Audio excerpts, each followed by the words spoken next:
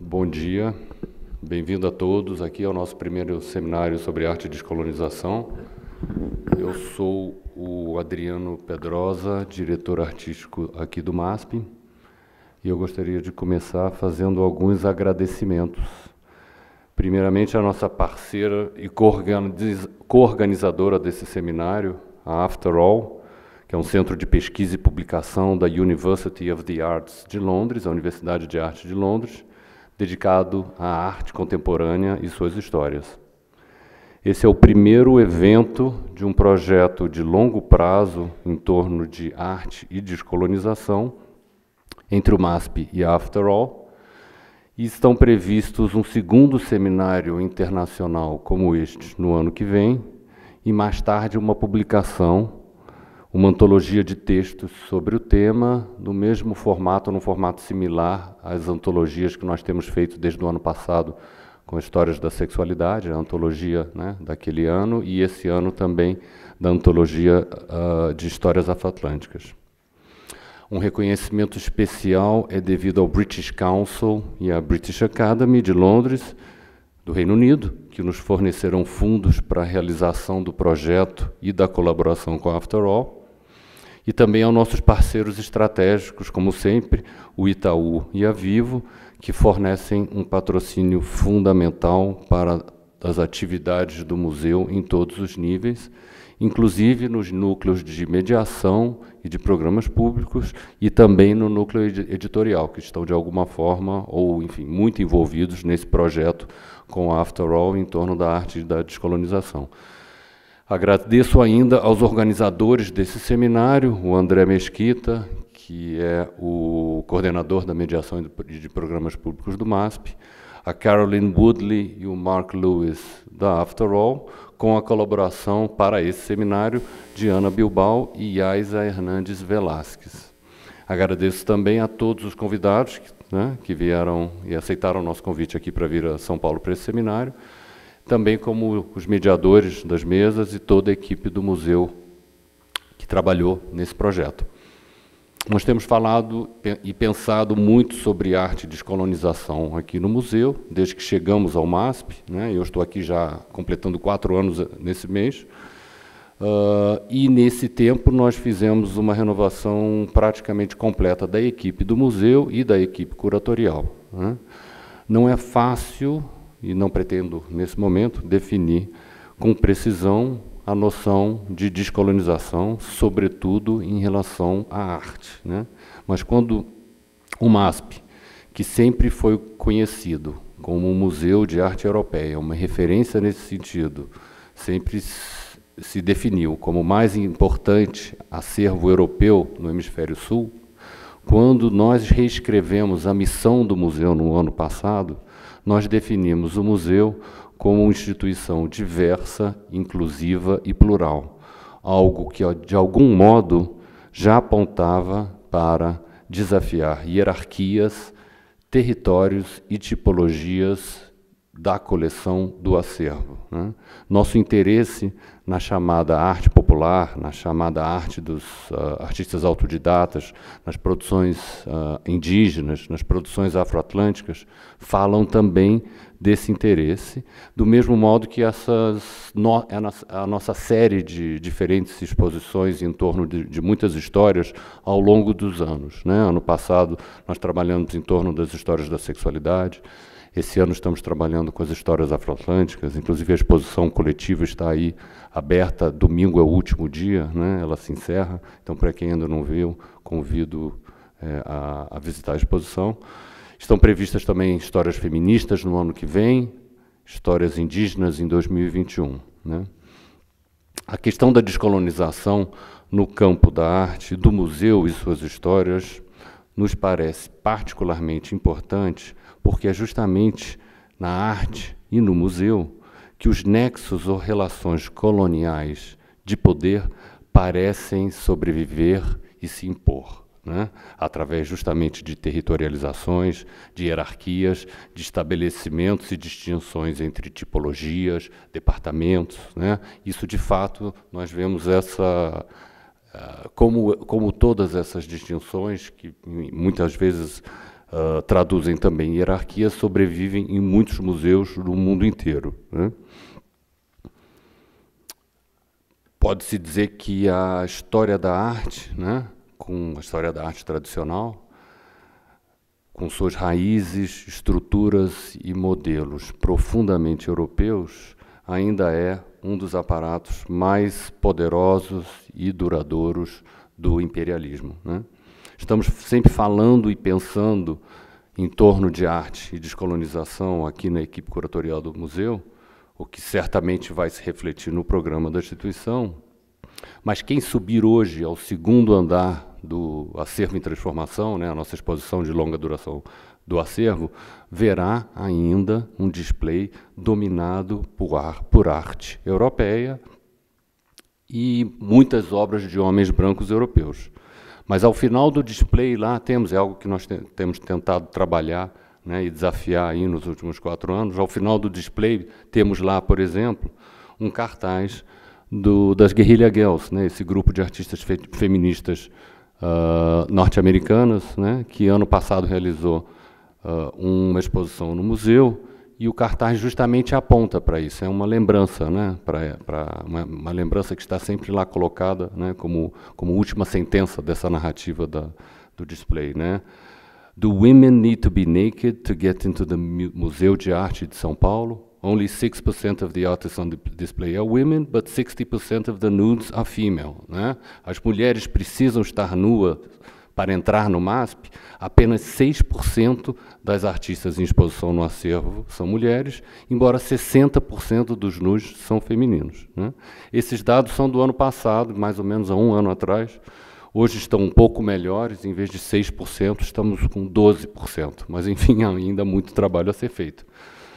Por outro lado, nossos curadores, diretores, conselheiros do museu são todos brancos, e a grande maioria homens brasileiros, né? Mas hoje temos também colaboradoras negras que trabalham em exposições, organizando exposições e programas de exposições aqui no museu, né? A verdade é que sempre pode-se descolonizar mais. E esse seminário é a oportunidade para todos nós refletirmos sobre o assunto e tentar imaginar novos caminhos, percursos e possibilidades. Muito obrigado. Convido agora o Mark.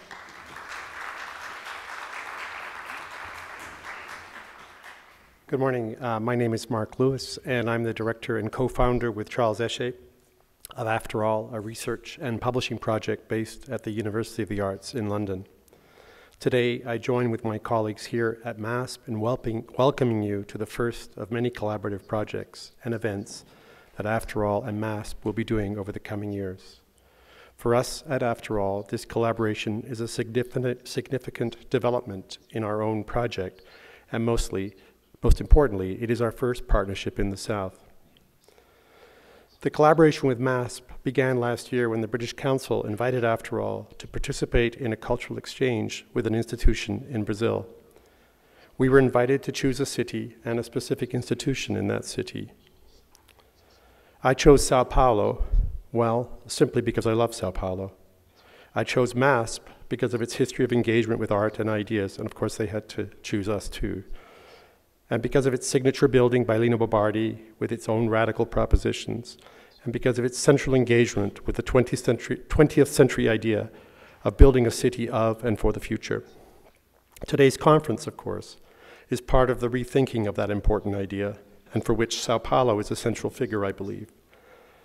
To make the city of the future relevant for the 21st century, to ensure, for instance, especially in these terrible and horrific even so-called populist times, that inclusivity and the acknowledgement of histories and the history of conflicts and revisions be more than just intellectual ideas, that they instead be part of a radical rethink of what it means to be a city of the future, now defined by all of its cultures and all of its heretofore elisions and erasures.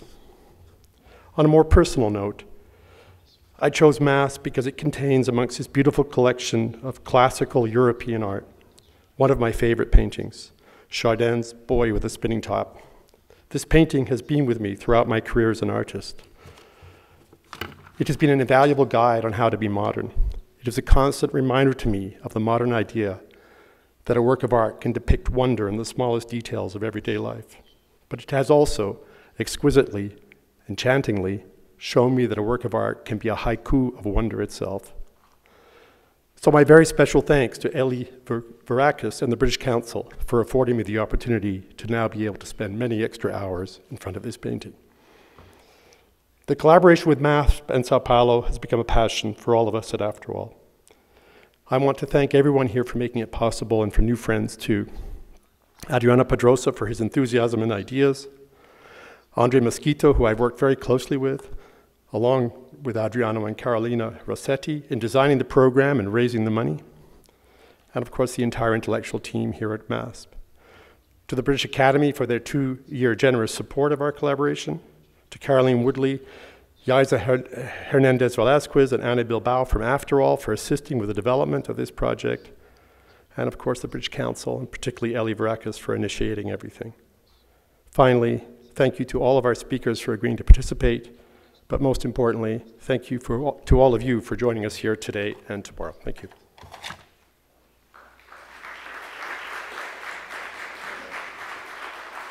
Bom dia a todos, meu nome é Tomás Toledo, trabalho aqui no museu e vou mediar essa nossa primeira mesa do dia. Gostaria de lembrá-los que as perguntas devem ser feitas por escrito e entregues às pessoas do museu, os representantes do museu que vão estar em torno da plateia. Essas perguntas também podem ser feitas durante as falas e ao final das 3 primeiras falas dessa mesa eu vou compilar as perguntas e apresentar aos palestrantes. A nossa primeira fala do dia vai ser de Rolando Vasquez, que leciona Sociologia na University College Roosevelt e é afiliado ao Departamento de Estudos de Gênero e ao ICOM, Instituto de Pesquisa Cultural da University of Utrecht. Foi curador do workshop Encenando o Fim do Contemporâneo. Desde 2019, com Walter Mignolo, coordena o Middleburg Decolonial Summer School. Seu trabalho busca transgredir o domínio da contemporaneidade, heteronormatividade e da modernidade, colonialidade, através dos temas de precedência e temporalidades relacionais. Visa contribuir com instituições, epistemologias, estéticas e subjetividades decolonizadoras. Rolando, por favor.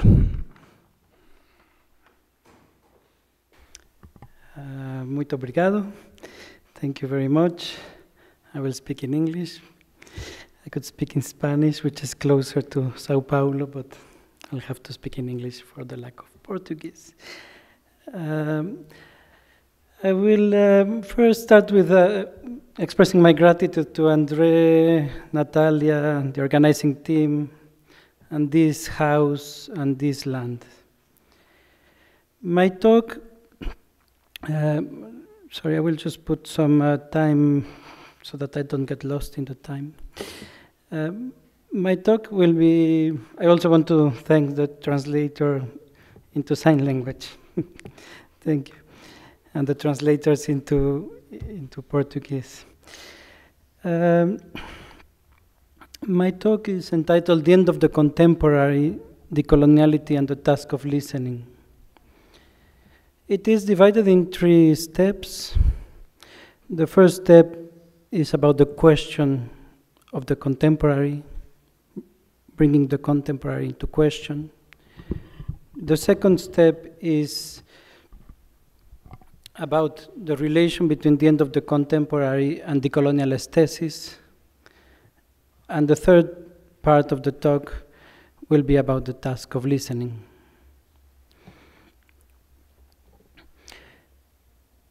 Well, as you well know, the contemporary is a defining term for the arts, for museums, for curatorial practices, for magazines. So it is all over, and it takes the place of the obvious. It seems to be about just the now. It presents itself as all-encompassing. The global contemporary that emerged towards the end of the 80s tried to address the question of the contemporary being Western-centered and expanded the idea of the contemporary all over the world. However, the contemporary itself remained unquestioned. I want to say that, in my view, the contemporary is not an innocuous term.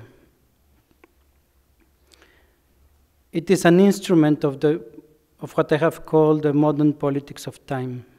It functions as an axe of differentiation, very much in the way race and gender are axes of differentiation. It creates a difference between the self and the other. The contemporary can be read as a power over the definition of the now. So it takes the obviousness of the now, but actually what I'm saying is that it holds the power and the pretension to define the now. So I will use the decolonial framework to go through the question of the contemporary. So at the first moment, which is the moment of its modernity, so in the way we use the decolonial, we speak of modernity, coloniality together, and we differentiate the moment of modernity from the moment of coloniality. So the contemporary, in its modernity, has the function of regulating and sanctioning the space of appearance, determining the terms of recognition, setting the field of representation. So in that sense, the contemporary works in this power that modernity holds of establishing a historical reality. But there is no modernity without coloniality, as our late friend Aníbal Quijano said. And so we need to ask, what is the coloniality of the contemporary? If it holds the power of defining the now, what is its coloniality? Its coloniality, I would say, is that power of excluding, of disavowing, of erasing, of rendering out of place others by assigning them to its pastness, the pastness of the contemporary. Other aesthetics, other forms of sensing, of other forms of worlding the world are displaced, put out of place of the contemporary and assigned to its pastness. Here you already see its tremendous power to constitute what we call the colonial difference. The colonial difference, when seen through the question of the contemporary, is a difference that appears between the self as that which holds the property and the control over the present, and the other, an alterity that is defined as the pastness of this dominant self. So this is not to say that many of the works that have appeared in contemporary institutions do not contain decolonial content or alternative temporalities. But what I am here saying is that when they are subsumed under the narrative of the contemporary, their decolonial content remains marginal to the narrative of the contemporary. They are just aggregated as belonging to the now, to the global now of contemporaneity. In the case of, for example, the famous exhibition Magiciens de la Terre, Magicians of the Air, that happened in late 80s in Paris. So in that way, the contemporary functions against the possibility of constructing alternative genealogies, decolonial genealogies, and other constellations through which we can relate to alternative aesthetics, or what we will call aesthesis. So this is the first part that is bringing to question the contemporary. We could elaborate a bit more if we have time. Then I will move on to the second part, that is, what is this connection to decolonial aesthesis, and precisely to the call of the end of the contemporary. So the end of the contemporary is against the logic of the global contemporary, against this logic of an expansion of the modern politics of time, of the globalization of the modern politics of time. The end of the contemporary is patently not a post or a after the contemporary. So we are not saying the post-contemporary, because it will be to fall again into the logic of the contemporary, right? So we are saying the end of the contemporary as a way of this essential movement of decoloniality that Walter Mignolo calls delinking, as a movement of delinking, of challenging what I call the generalized conditions of timelessness.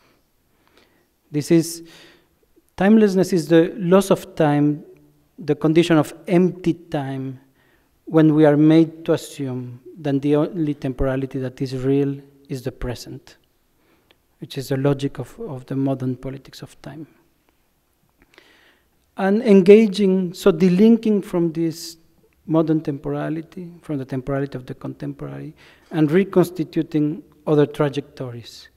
The task of what I call relegating, which is bringing back together, of remembrance, of reconnecting again. In that way, the movement of decolonial aesthetics is not a projection towards the future, but is the task of a healing, of a reconnecting.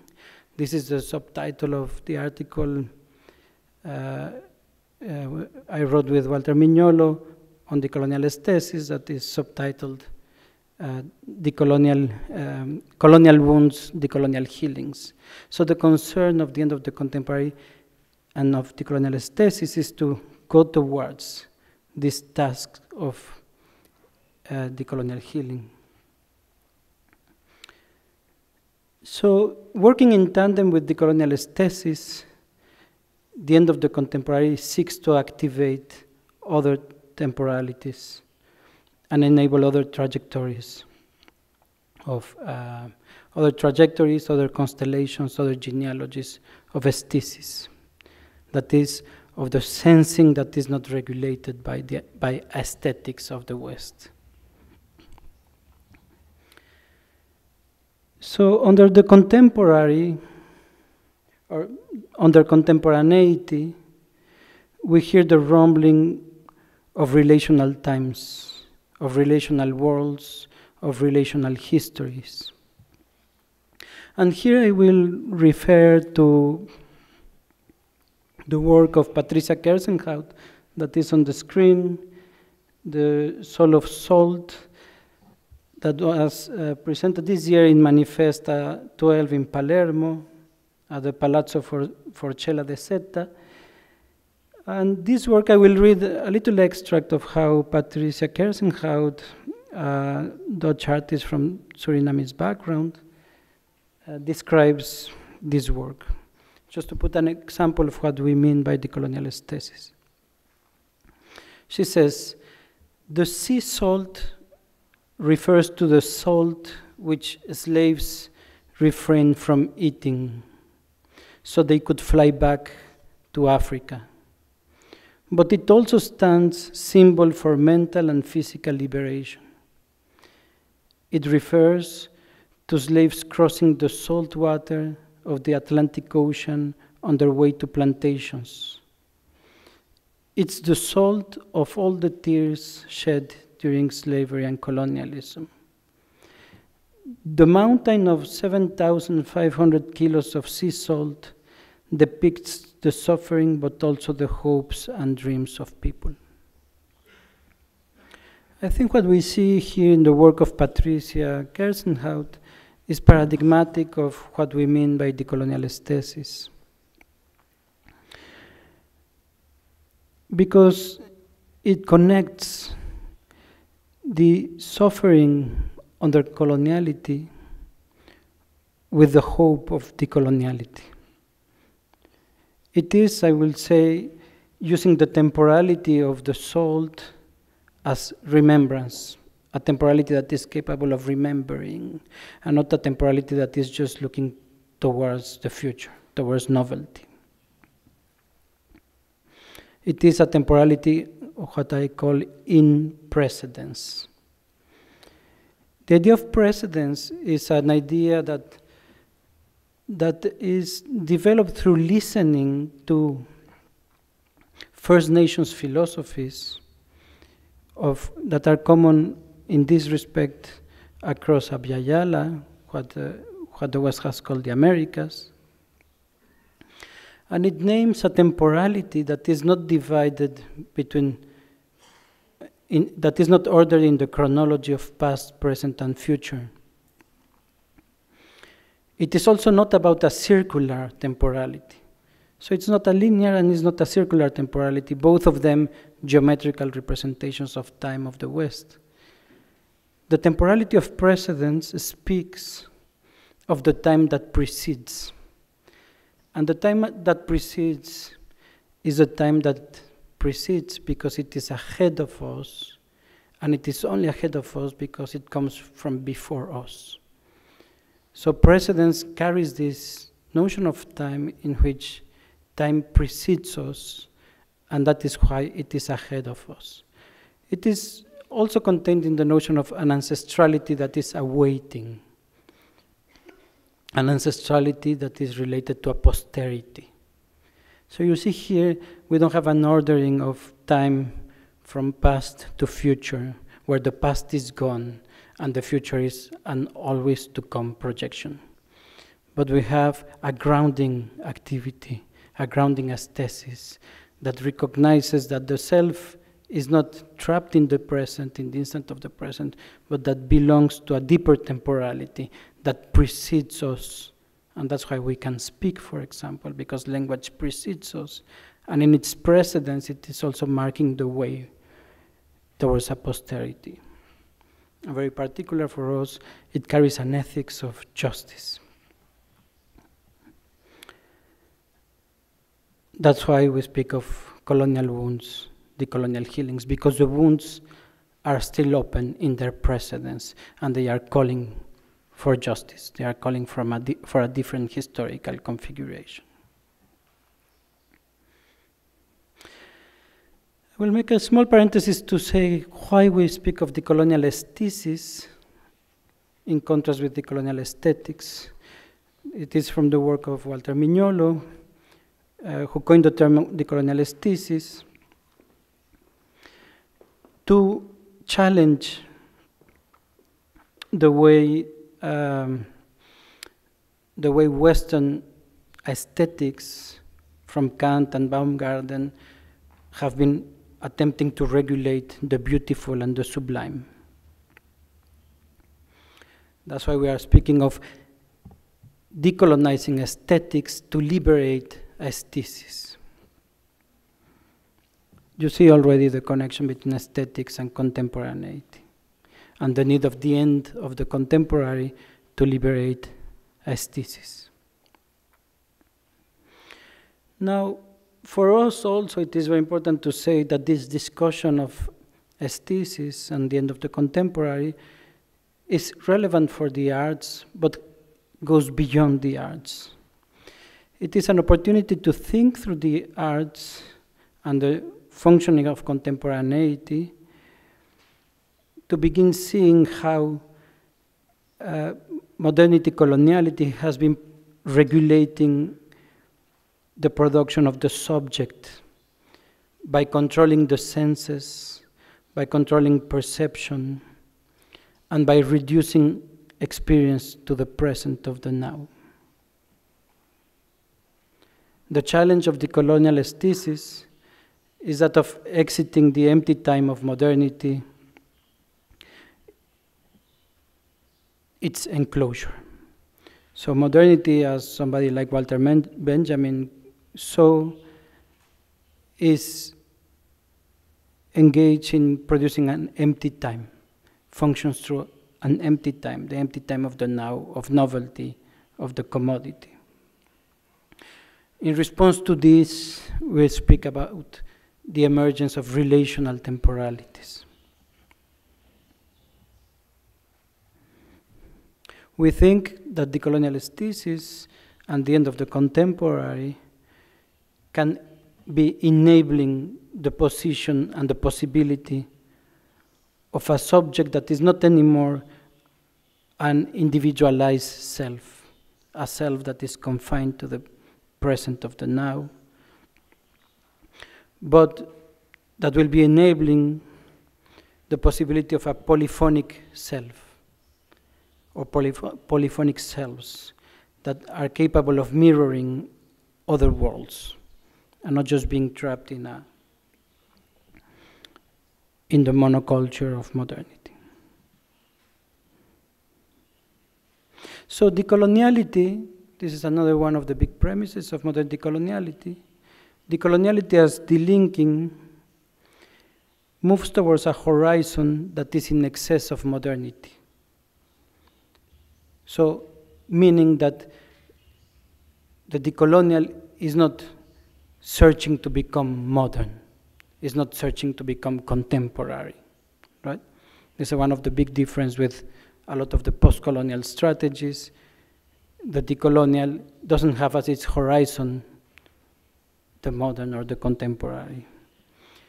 As Maria Lugones will say, we are seeking to go beyond resistance, not just to be placed in the logic of resisting power in order to control power, but going beyond the logic of resistance. So challenging power to delink from it, to enable other possible worlds. I will move to the third section that is about the task of listening. That is one of the responses to what we see as possible under the end of the contemporary. And one of the possibilities of going beyond contemporaneity. So there is two important aspects in the task of listening. One, first, I will start by showing how listening can function as critique, as a distinct form of critical thought. And secondly, how listening points towards a form of transformation of what Raúl Fornet Betancourt calls the anthropological transformation. So first, listening as critique. Unlike the tradition of critical thought from the West, listening as critique is engaged with the colonial difference. The critical tradition of the West is very important for us, but it is, first, it doesn't carry the question of the colonial difference. So the big canonical authors of the West, such as Adorno or Foucault or Deleuze, they have wonderful thought, but they don't have the question of coloniality. They are not engaged with the colonial difference. Second, the tradition of critique of the West is often engaged in a meta-theoretical exercise and on the praise of self-reflexivity. So it is just about reflecting with itself. So it is an internal dialogue of the West.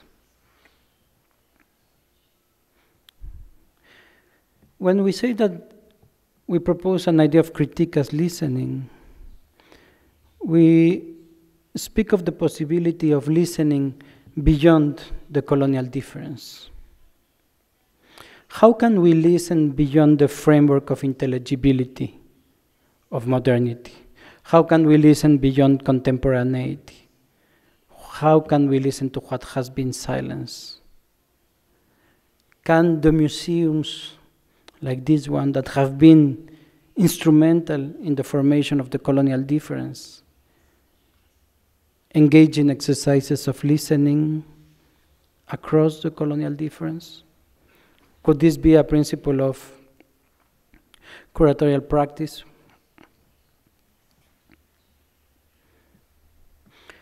So you see the challenge when we think of listening as critique is the challenge of going beyond our comfort zone, our framework of certainties, and begin truly listening to what is beyond what we know, what has been made irrelevant by coloniality.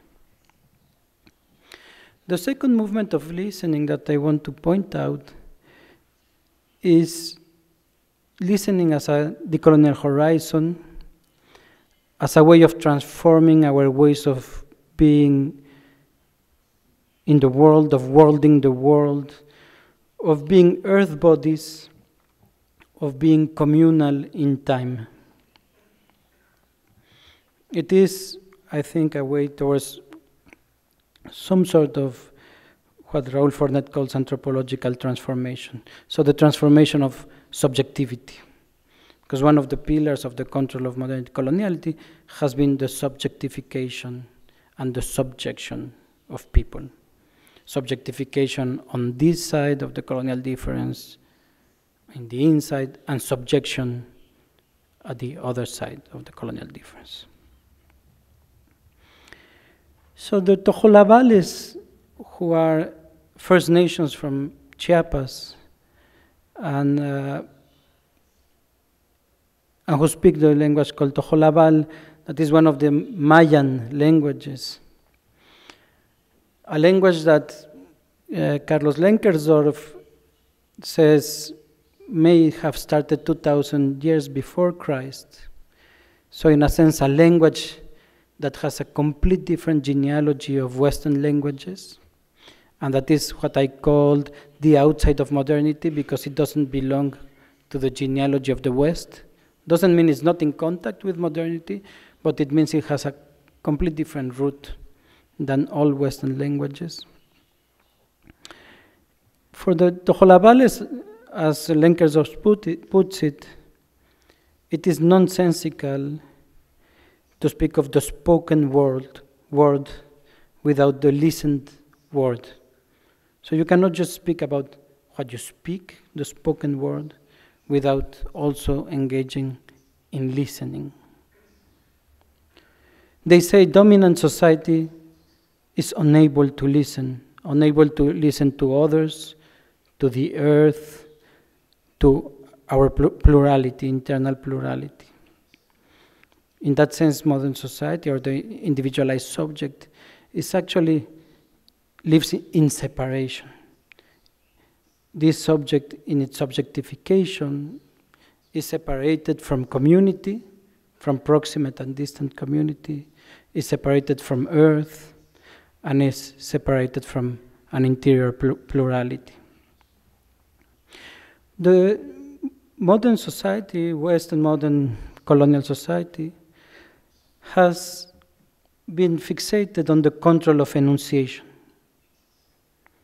The control of enunciation is one of its fundamental powers, and has dismissed the importance of listening, the importance of reception. When we are trained through the universities, for example, we are trained as enunciators, how to hold this power of enunciation. We are subjectivized into it.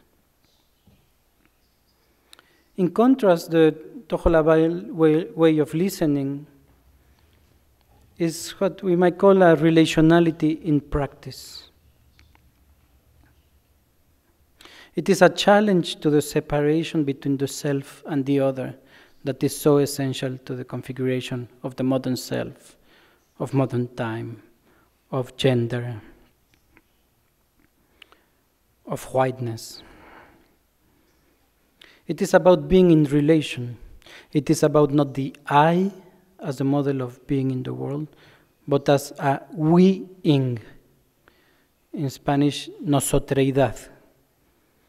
It is a practice of nosotros, of the we-ing, against the practice of the sovereign self, the self that is made in the image of the master of the plantation, or in the image of the corporation, the consumer. So what happens when we go in the consumer society into the supermarket? we are practicing that self that is capable of consuming the world as a sovereign self. And here is where I want to introduce what I've been calling the ethical question, that is the guiding question of these reflections. The ethical question says, can we live an ethical life in a world in which our well-being,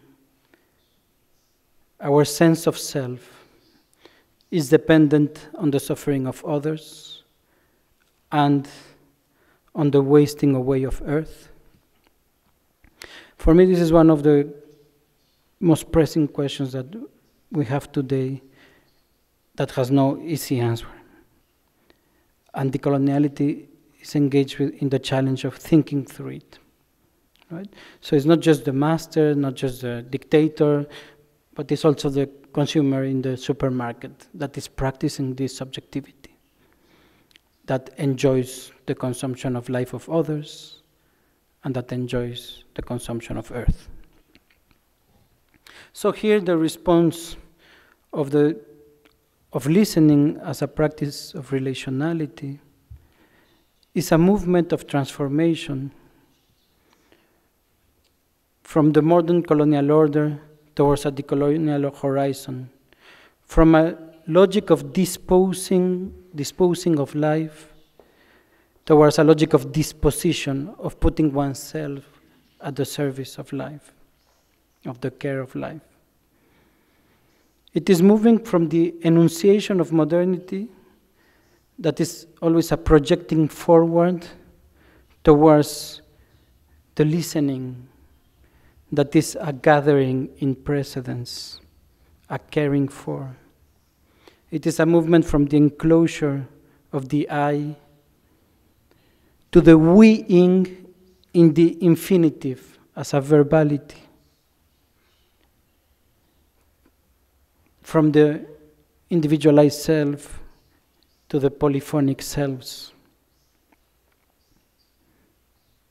From the logic of appropriation, of modernity in general, of capital in particular, of the consumer, to the logic of reception, of becoming broader than the I, of opening up. I will conclude by saying, in relation to the question of the contemporary, that you can globalize the contemporary and remain contemporary, but you cannot decolonize the contemporary and remain contemporary. Thank you.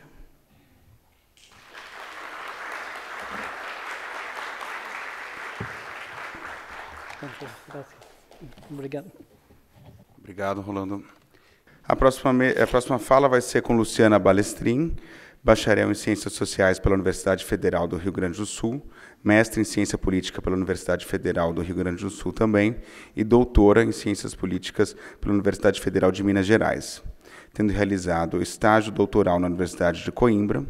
Atualmente é professora adjunta de Ciências Políticas do curso de Relações Internacionais e do programa de pós-graduação em Ciências Políticas na Universidade Federal de Pelotas. Atua e investiga na área de teoria política contemporânea, especialmente sobre democracia, violência e pós-colonialismo. Por favor. Bom dia. Em primeiro lugar, eu gostaria de agradecer imensamente o convite para a participação desse seminário. É uma grande honra e um prazer enorme poder estar aqui hoje para debater a proposta desse encontro. Eu não posso deixar de parabenizar também a iniciativa e a concepção desse seminário, né, a sua impecável organização e acolhida. Particularmente agradecer ao convite do Pedro, do André, a receptividade da equipe como um todo, Isadora, Natália, pelo trato tão cuidadoso. Em tempos de brutalidade e embrutecimento, a delicadeza não deixa de ser uma forma de resistência. Eu começo justificando a mudança do rumo da minha intervenção de hoje. Ela se deveu ao contexto eleitoral presidencial do Brasil atual especialmente porque ele reforça um diagnóstico que eu trabalho desde 2016, qual seja o de que estamos vivenciando uma onda global e nacional de desdemocratização aberta para novos tipos e experimentos de autoritarismo no século XXI. Quando eu comecei a estudar o pós-colonialismo e a perspectiva decolonial, há 10 anos atrás, na Universidade de Coimbra, inclusive tive a oportunidade, na época, de assistir uma palestra do professor Nelson Maldonado Torres, que está aqui hoje, no Centro de Estudos Sociais. As democracias liberais ainda não demonstravam tão fortemente seus sinais de agonia. No contexto latino-americano, inclusive, a consolidação democrática era aprofundada, em alguns casos, com experiências participativas nacionais pelos governos da chamada Maré Rosa ou Left Turn. Dito em outras palavras, certa agenda de descolonização foi ressignificada e atualizada na América Latina, sobretudo a partir da experiência da região andina, em um contexto muito particular de estabilidade democrática regional. Após uma década, o contexto político e econômico global e regional mudou significativamente. Assim, por ocasião do presente seminário, eu deduzi que a minha contribuição poderia vir muito mais da minha área de atuação, que é um campo interdisciplinar das relações internacionais e da ciência política, e, mais especificamente falando, o campo da teoria política democrática e pós-colonial. Peço desculpas, porque o meu computador ele acabou de estragar, e eu tenho aqui uma carta na manga no meu celular, então eu vou seguindo aqui e aparecem coisas que não deveriam. Bom, o que eu gostaria, então, de propor e tentar defender hoje aqui é a seguinte ideia. No âmbito propositivo, prático e teórico, o projeto decolonial ele precisa estar comprometido com um projeto político-democrático. Eu apoio-me em algumas constatações, em algumas premissas, para enxergar isso como uma necessidade cada vez mais urgente. A mudança radical do contexto no qual o giro decolonial foi pensado, a inexistência de uma teoria democrática pós-colonial e de uma teoria pós-colonial democrática, capazes de estabelecer o cruzamento das agendas da descolonização e da democracia, uma nova ofensiva neocolonial, discursivamente despudorada, como epifenômeno da proliferação de discursos anti-humanistas, por mais que saibamos da seletividade e do eurocentrismo do humanismo, a ausência de uma discussão democrática mais sistemática no âmbito do giro decolonial. No atual contexto do avanço de um novo tipo de fascismo, essa ausência se torna ainda mais problemática, sobretudo porque as sociedades pós-coloniais não estão imunes à violência fascista pelo passado de violência colonial. Em certo sentido, elas podem, inclusive, ser potencializadas umas às outras. Para trabalhar, então, com essa ideia, minha exposição ela tem o título do pós-colonialismo à pós-democracia, os limites da democracia liberal na América Latina e o desafio do giro decolonial. Eu divido ela em 3 partes. Nessa primeira parte, eu gostaria de falar sobre a falência do modelo da democracia liberal em um contexto global, sobretudo para pensar 2 aspectos principais. O primeiro, novas dinâmicas de desdemocratização e autoritarização, e segundo, brechas nessas novas dinâmicas para a reabilitação de um discurso neocolonial apoiado no contexto da governança neoliberal. Na segunda, eu quero pensar que a agonia da democracia liberal nos centros já foi experimentada em diferentes sentidos nas sociedades pós-coloniais, especialmente na América Latina, e que justamente por isso precisamos elaborar uma contra-história da democracia liberal. Por fim, eu quero sustentar e defender, argumentar que o projeto decolonial ele precisa enfrentar, teoricamente, a dimensão democrática em um sentido político. O conceito de descolonização não pode se transformar em um significante tão esvaziado e vazio, e ele não pode ser banalizado.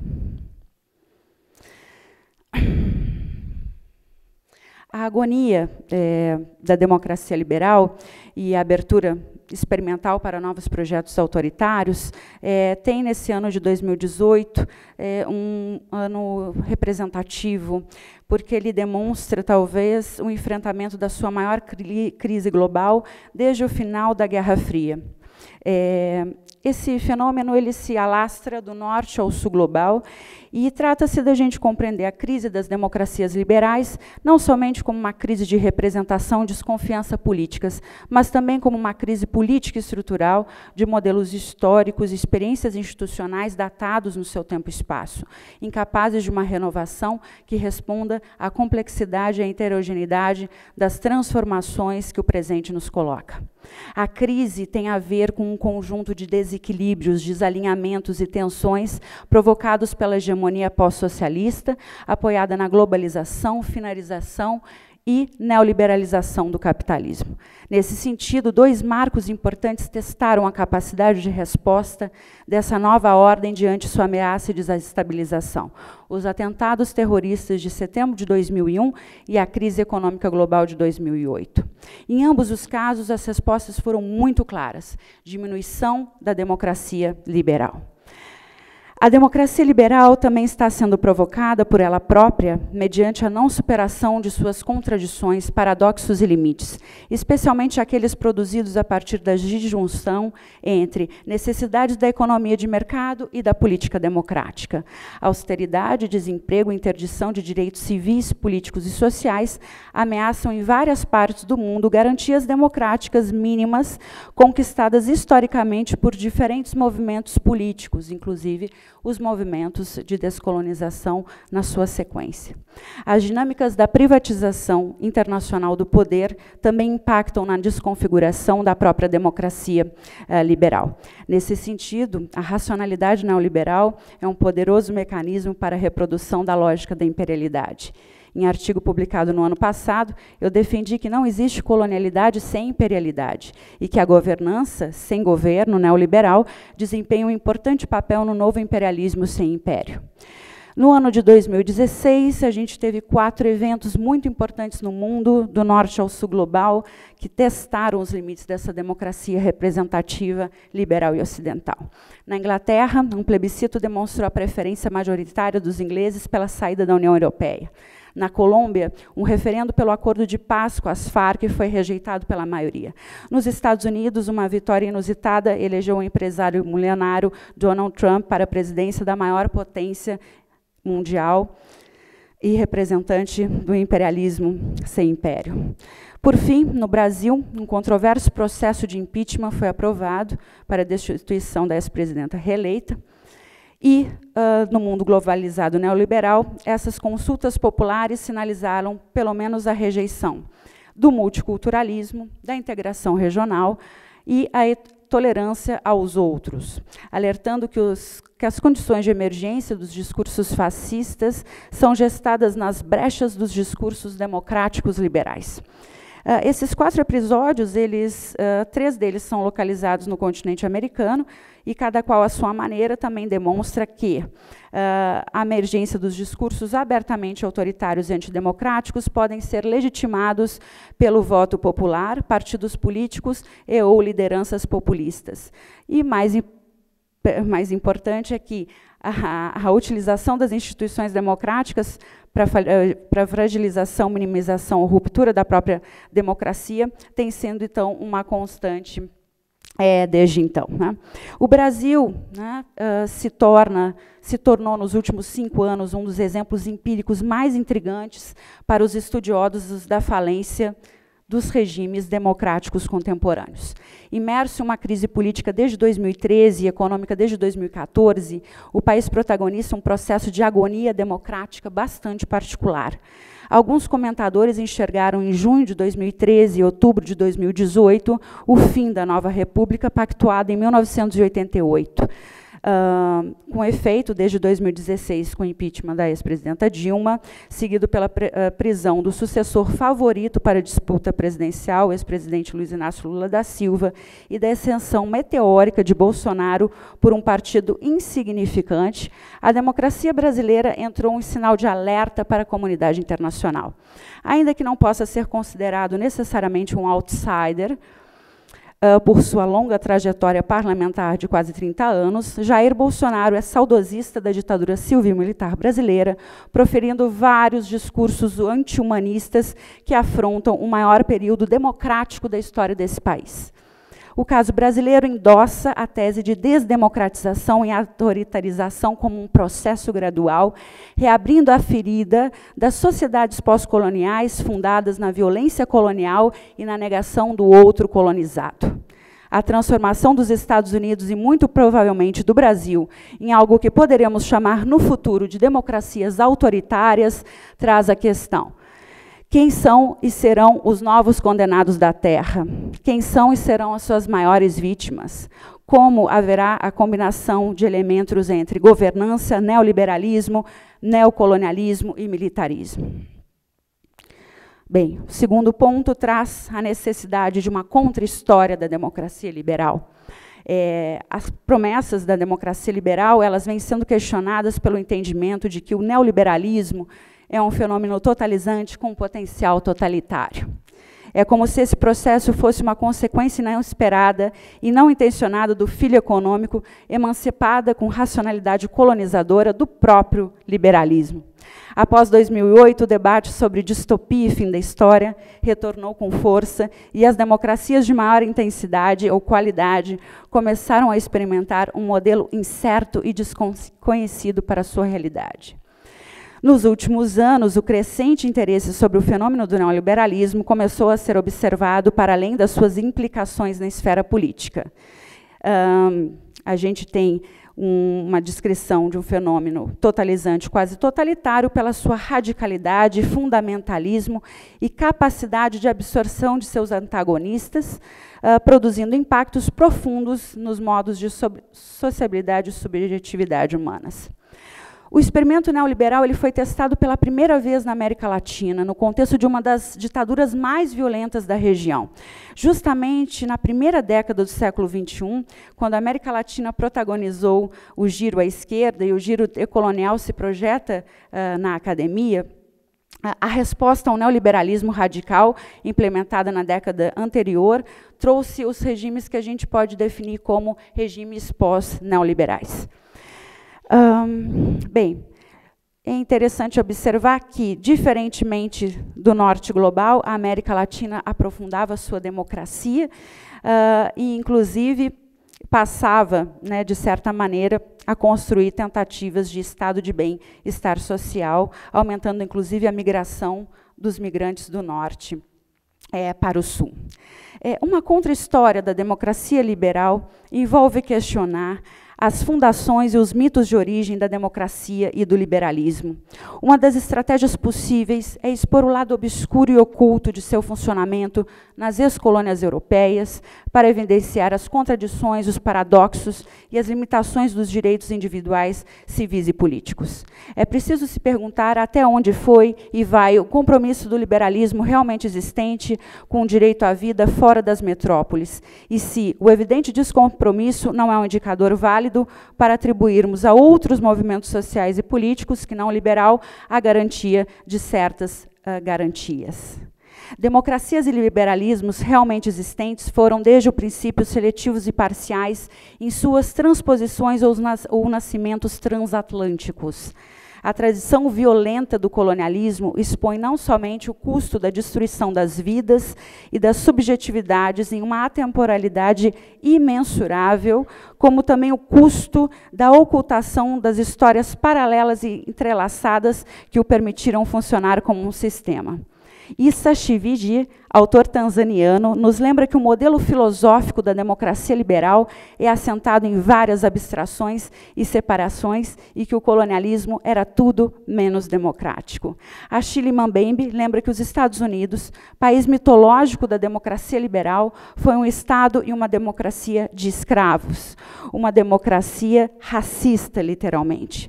As democracias modernas possuem um corpo solar e um corpo noturno.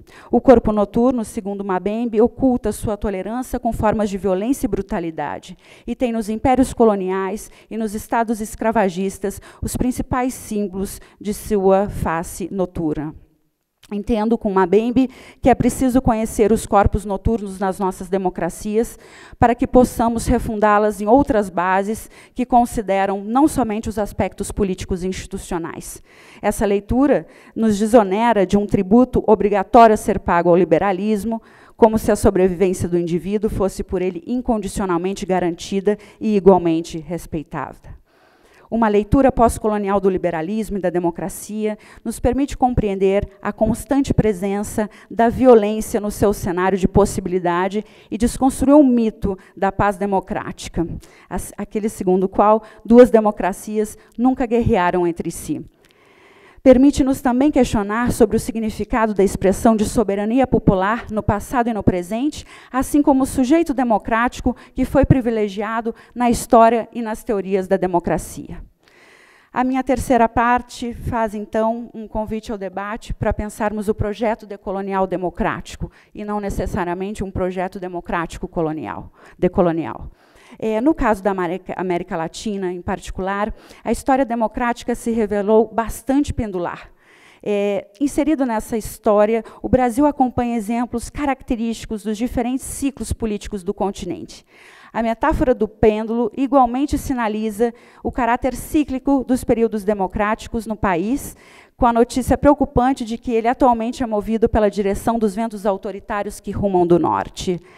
A trajetória da democracia, do liberalismo e do neoliberalismo, marcada e atravessada pela continuidade e resiliência do poder colonial, a colonialidade, tornou a trajetória da democracia neoliberal no continente perigosamente provisória e, em certo sentido, natimorta. Por suas contradições históricas, o liberalismo que se desenvolveu nos países empobrecidos nunca apostou na democracia como seu par indispensável. Isso porque autoritarismo e liberalismo conviveram relativamente bem na América Latina e no Brasil, em um ambíguo e constante flerte junto ao Estado Nacional. A atualização do projeto anti-pós-decolonial precisa, ao meu ver, dialogar muito profundamente com o projeto democrático, para poder problematizar o seu conteúdo neoliberal, ser capaz de responder ao fascismo tropical ascendente e vincular no horizonte normativo de refundação um projeto de descolonização com um projeto democrático não exclusivamente liberal. Essa necessidade da construção de uma grande dimensão democrática vinculante ao projeto decolonial se torna mais evidente quando pensamos que, nos anos 60, no projeto terceiro-mundista, a questão democrática não estava colocada.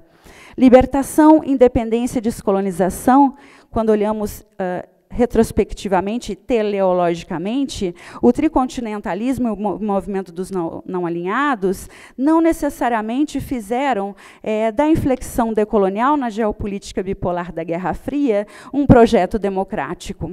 Então, me parece parece indesejável que qualquer tipo de reedição do projeto terceiro-mundista não leve em conta a perspectiva feminista para a segurança e o desenvolvimento, por exemplo. Ainda há algo de muito militarizado, masculino e violento em um certo registro tricontinental dos anos 50 e 60. Uma leitura crítica pós-colonial da democracia liberal desorganiza a história da evolução democrática no Ocidente, tanto para as ex-metrópoles quanto para as ex-colônias. É nessa desorganização que se pode reconstruir e refundar uma teoria democrática que não possua condições de convivência com a violência colonial e as suas heranças. Não por acaso, a metáfora da vida e da morte tem sido utilizada por diferentes autores para caracterizar o projeto provisório da vida democrática em diferentes contextos.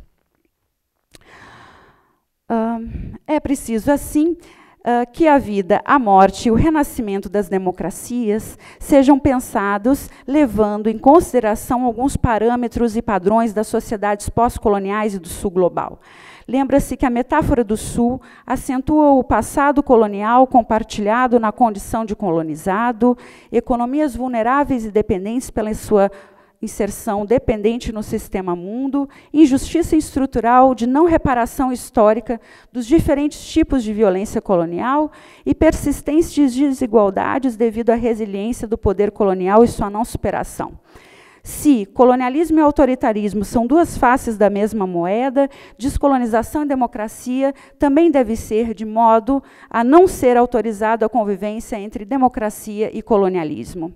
Se a dimensão democrática é a antítese do fascismo por excelência, ela também precisa ser a antítese do colonialismo. Colonialismo gera outros padrões de violência e autoritarismo. Podem democracias liberais conter a violência fascista e colonial, mas não são elas justamente que estão a forjar os novos tipos de autoritarismo, fascismo e colonialismo 2.0? Lembremos a interpretação de Aimé Césaire sobre o nazismo, o colonialismo aplicado à própria Europa. Ele foi perturbador. O que fez de Hitler um homem imperdoável não foi um crime em si, o crime contra o homem. Não foi a humilhação do homem em si, foi o crime contra um homem branco. A crise da democracia liberal é uma crise mais ampla, é uma crise do Ocidente, do eurocentrismo, da modernidade colonial e de suas contradições mais profundas. A criação de novos modelos e instituições não somente precisam ser baseadas na ideia de demodiversidade, como também uma profunda reflexão a respeito dos valores indispensáveis e indissociáveis das nossas instituições práticas da vida democrática e descolonizada. Um novo projeto democrático não pode ser repensado sem as sociedades pós-coloniais e sob as bases do liberalismo. Ele deve confrontar as raízes mais profundas da violência colonial e da sua atualização proto-fascista. Os conceitos de pós-colonialismo e pós-democracia devem ser trabalhados com muito cuidado quando pensamos a América Latina e particularmente o Brasil. A heterodoxia de suas trajetórias questiona o próprio experimento da democracia liberal no continente, devido ao seu alto potencial de convivência com dinâmicas antidemocráticas e antiliberais. O desafio do giro decolonial na América Latina é incorporar a democracia em seu horizonte teórico e propositivo. A arte, nesse sentido, pode ser uma das grandes aliadas desse projeto. Eu tenho certeza que com esse seminário, o MASP, nas figuras do André e do Pedro, já é um grande aliado nessa proposta. É isso.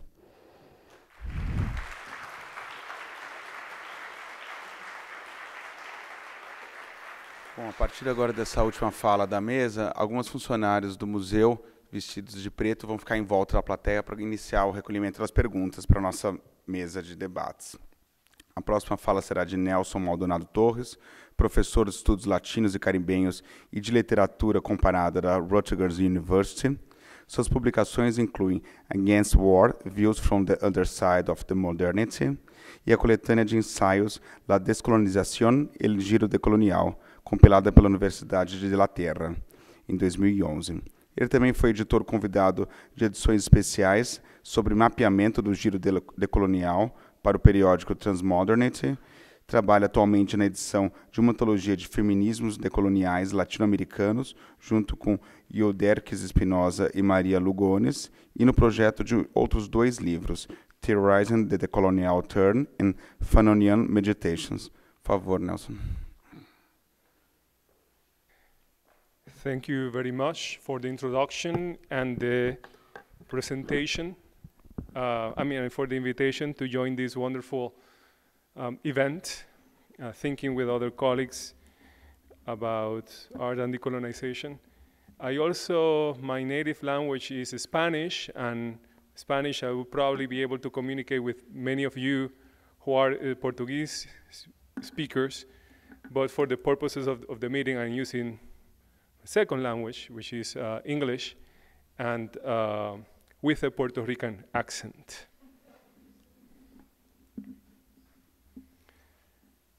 So my presentation is entitled Visual Coloniality and the Crucible of Modern Colonial Space and Time, Notes on the Coloniality of Being and the Colonial Aesthetics, as it is reflected there. And I want to begin with a sort of couple of epigraphs to the presentation, images and words to keep in mind through the presentation.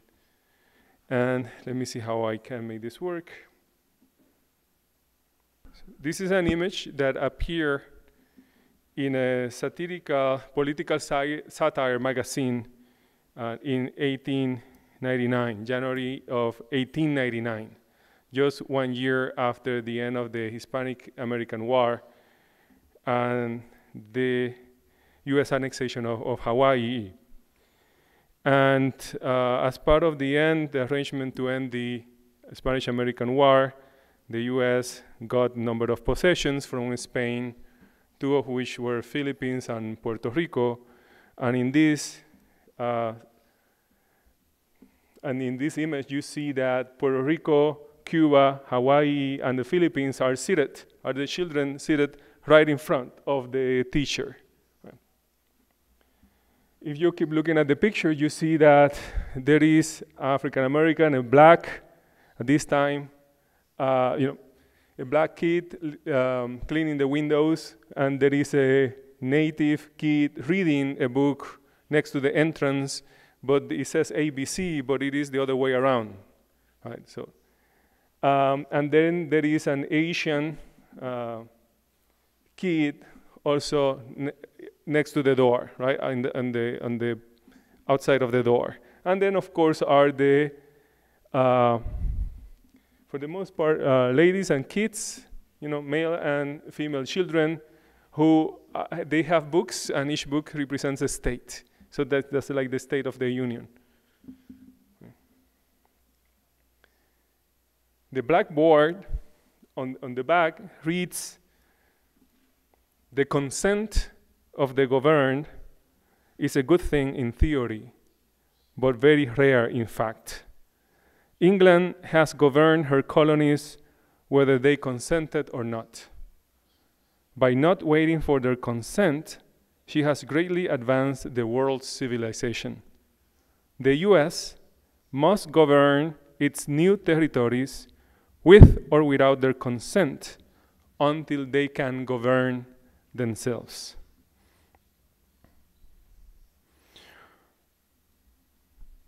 Other parts of in the book, everything has, there is text in different parts of the image.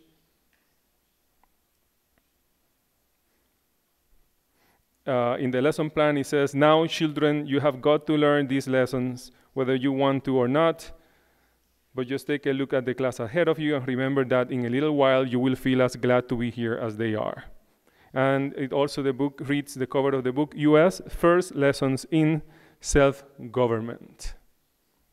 So I want to use this image as a background, and then also think about the U.S., keep thinking about the U.S., but going even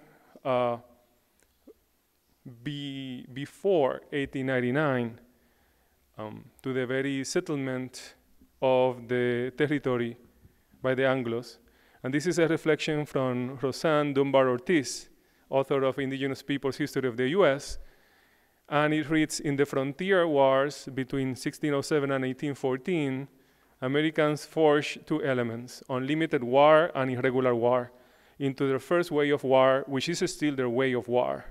I make throughout the book connections between the U.S. military today and its foundation in these unrelenting wars that actually went up through 1890, these wars, and then moved overseas to the Philippines and the Caribbean with the same generals in the Philippines who had been fighting the Sioux and the Cheyenne in the northern plains."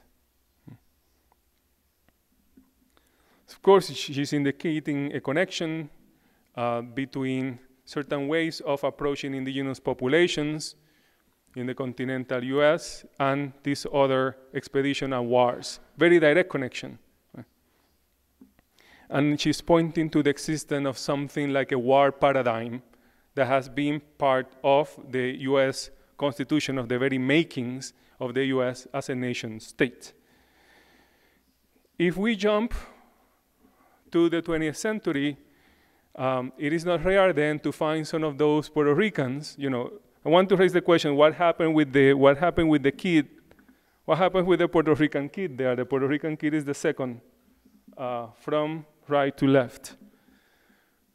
And so, with this in mind, I want to take you to a piece of poetry by New Yorican Puerto Rican Pedro Pietri, and it's called Puerto Rican Obituary. An obituary, of course, brings up the theme of death, of being death alive. And the poetry reads, they worked, they were always on time, they were never late, they never spoke back. When they were insulted, they worked, they never took days off that were not on the calendar, they never went on strike without permission, they worked 10 days a week and were only paid for 5. They worked, and they died. They died broke, they died owing, they died never knowing what the front entrance of the First National City Bank looks like. There is a short video with Pedro Pietri reciting the poetry. I don't know if we can make it work, because can we make it work? Someone in... They were never late. They never spoke back when they were insulted. They worked. They never went on strike without permission. They never took days off that were not on the calendar. They worked 10 days a week and were only paid for 5. They worked, and they died. They died broke. They died owing. They died never knowing what the front entrance of the First National City Bank looks like.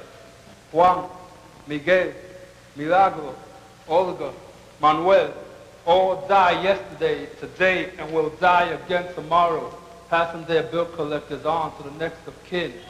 All die waiting for the Garden of Eden to open up again under a new management. All die dreaming about America, waking them up in the middle of the night, screaming, Mira, mira, your name is on the winning lottery ticket for $100,000. All die hating the grocery stores that sold them make-believe steak and bulletproof rice and beans. All die dreaming, hating, and waiting. Dead Puerto Ricans who never knew they were Puerto Ricans, who never took a coffee break from the 10 Commandments to kill the landlords of their cracked skulls and communicate with their Latin souls. Juan, Miguel, Milagro, Olga, Manuel, from the nervous breakdown streets where the mice live like millionaires and the people do not live at all. In the poem continues, and what you heard him reciting were also parts of these fragments here of the poem. Juan, Miguel, Milagros, Olga, Manuel. And this is very important. That's why I'm highlighting it. It has to do with temporality. All died yesterday, today, and will die again tomorrow. Yeah. Passing their bill collectors on to the next of kin. All died waiting for the Garden of Eden to open up again under the new management. All died dreaming about America, waking them up in the middle of the night, screaming, Mira, mira, your name is on the winning lottery ticket for $100,000. All died hating the grocery stores that sold them make-believe steak and bulletproof rice and beans. All died waiting, dreaming, and hating. Dead Puerto Ricans who never knew they were Puerto Ricans, who never took a coffee break from the 10 Commandments to kill the landlords of their cracked skulls and communicate with their Latino souls. And I want from these lines and of Pedro Pietri's poetry to then jump from the late 20th century to the last few years in Puerto Rico, because the theme of death had become continuously relevant. And of course, you know now about the destruction of Puerto Rico by Hurricane Maria and how that has exposed the colonial condition of the island. That in effect, Puerto Rico has had more difficulty in a way being able to restructure its conditions and to address its conditions, has had more difficulty under the U.S. than if it had not been a territory of the U.S. And so there has been a continuous delay, and that has led to, of actually addressing the situation, which has led to multiple amount of deaths deaths, raising to almost 3,000 in the last count because of the hurricane. But before the hurricane, Puerto Rico faced and is facing a massive debt that's basically an unpayable debt, and a debt that, even though what you hear in the mainstream US from Obama to Trump is that this is largely due to mismanagement and corruption, the truth is that if you look back when Bill Clinton was in power and Bill Clinton wanted to reconcile the budget, right, to eliminate the deficit in the US, he began to transform many programs, and that included take away the few opportunities there were in the island for attracting investment from the US. And so as that expired, because Bill Clinton brought it down, it was predictable that the companies will begin to go on with that, their jobs. And if you read newspapers from the time, we're predicting a massive debt coming to the island because of those structural and economic adjustments that Bill Clinton implemented. Of course, that is gone.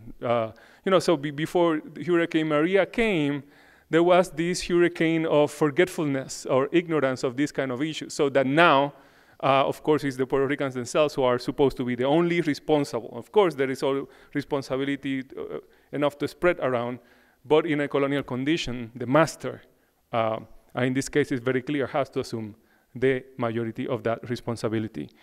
And so even this theme, I'm going to now to shift to someone who collaborated with Pedro Pietri. He's the photographer Adal Maldonado. And Adal Maldonado began to work on a series of photographs called Puerto Ricans on the Water. Right? And this actually precedes Hurricane Maria. In a way, they became, this photographic series became, came to be, a lot of attention began to take place after Hurricane Maria because, of course, it's depicting these Puerto Ricans on the water. But it was mainly referring to, death and the entire situation of living in a context where life cannot continue as usual, right? If you are underwater, you cannot breathe. The theme also of lacking breath is very fundamental in coloniality, right? And so I'm going to show you a number of photographs, and this one says junta, and junta is the control board, right? The control board is a fiscal control board that Obama put together to legislate the finances of Puerto Rico with basically it was appointed, it is appointed by the federal government. So it's very literally a demonstration of US colonialism now at the fiscal level.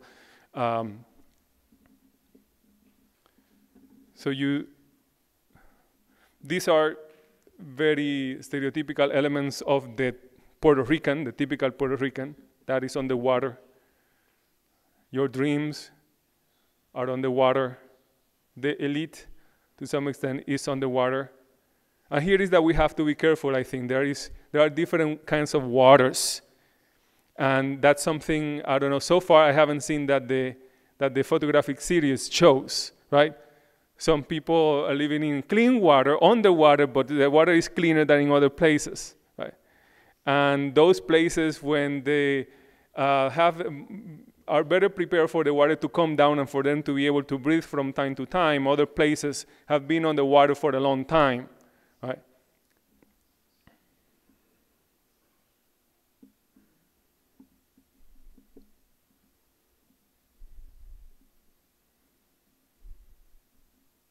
Culture underwater. She has a Puerto Rican flag tattooed on her belly.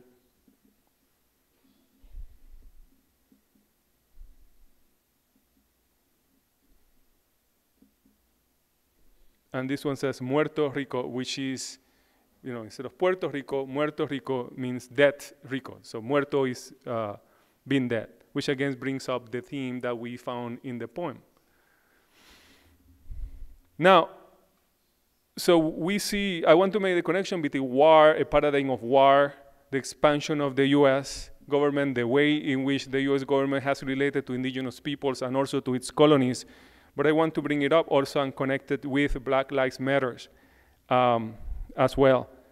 And Black Lives Matter, because also is facing, right, the conditions of systematic death, of living death, yesterday and today and tomorrow. The theme also of breathing and not having breath have become very important.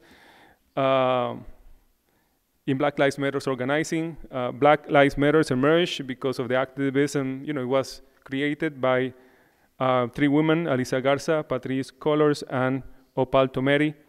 And they created this platform, and it has become an entire, a movement with many multiple dimensions. And they not only criticize the situation, the condition of the U.S. of the situation with the people that are supposed to protect you, like the police. They are the ones that can sometimes harm you and kill you. But also the movement has turned into making policy recommendations. And this is the first policy recommendation by the movement for Black Lives is precisely end the war on Black people.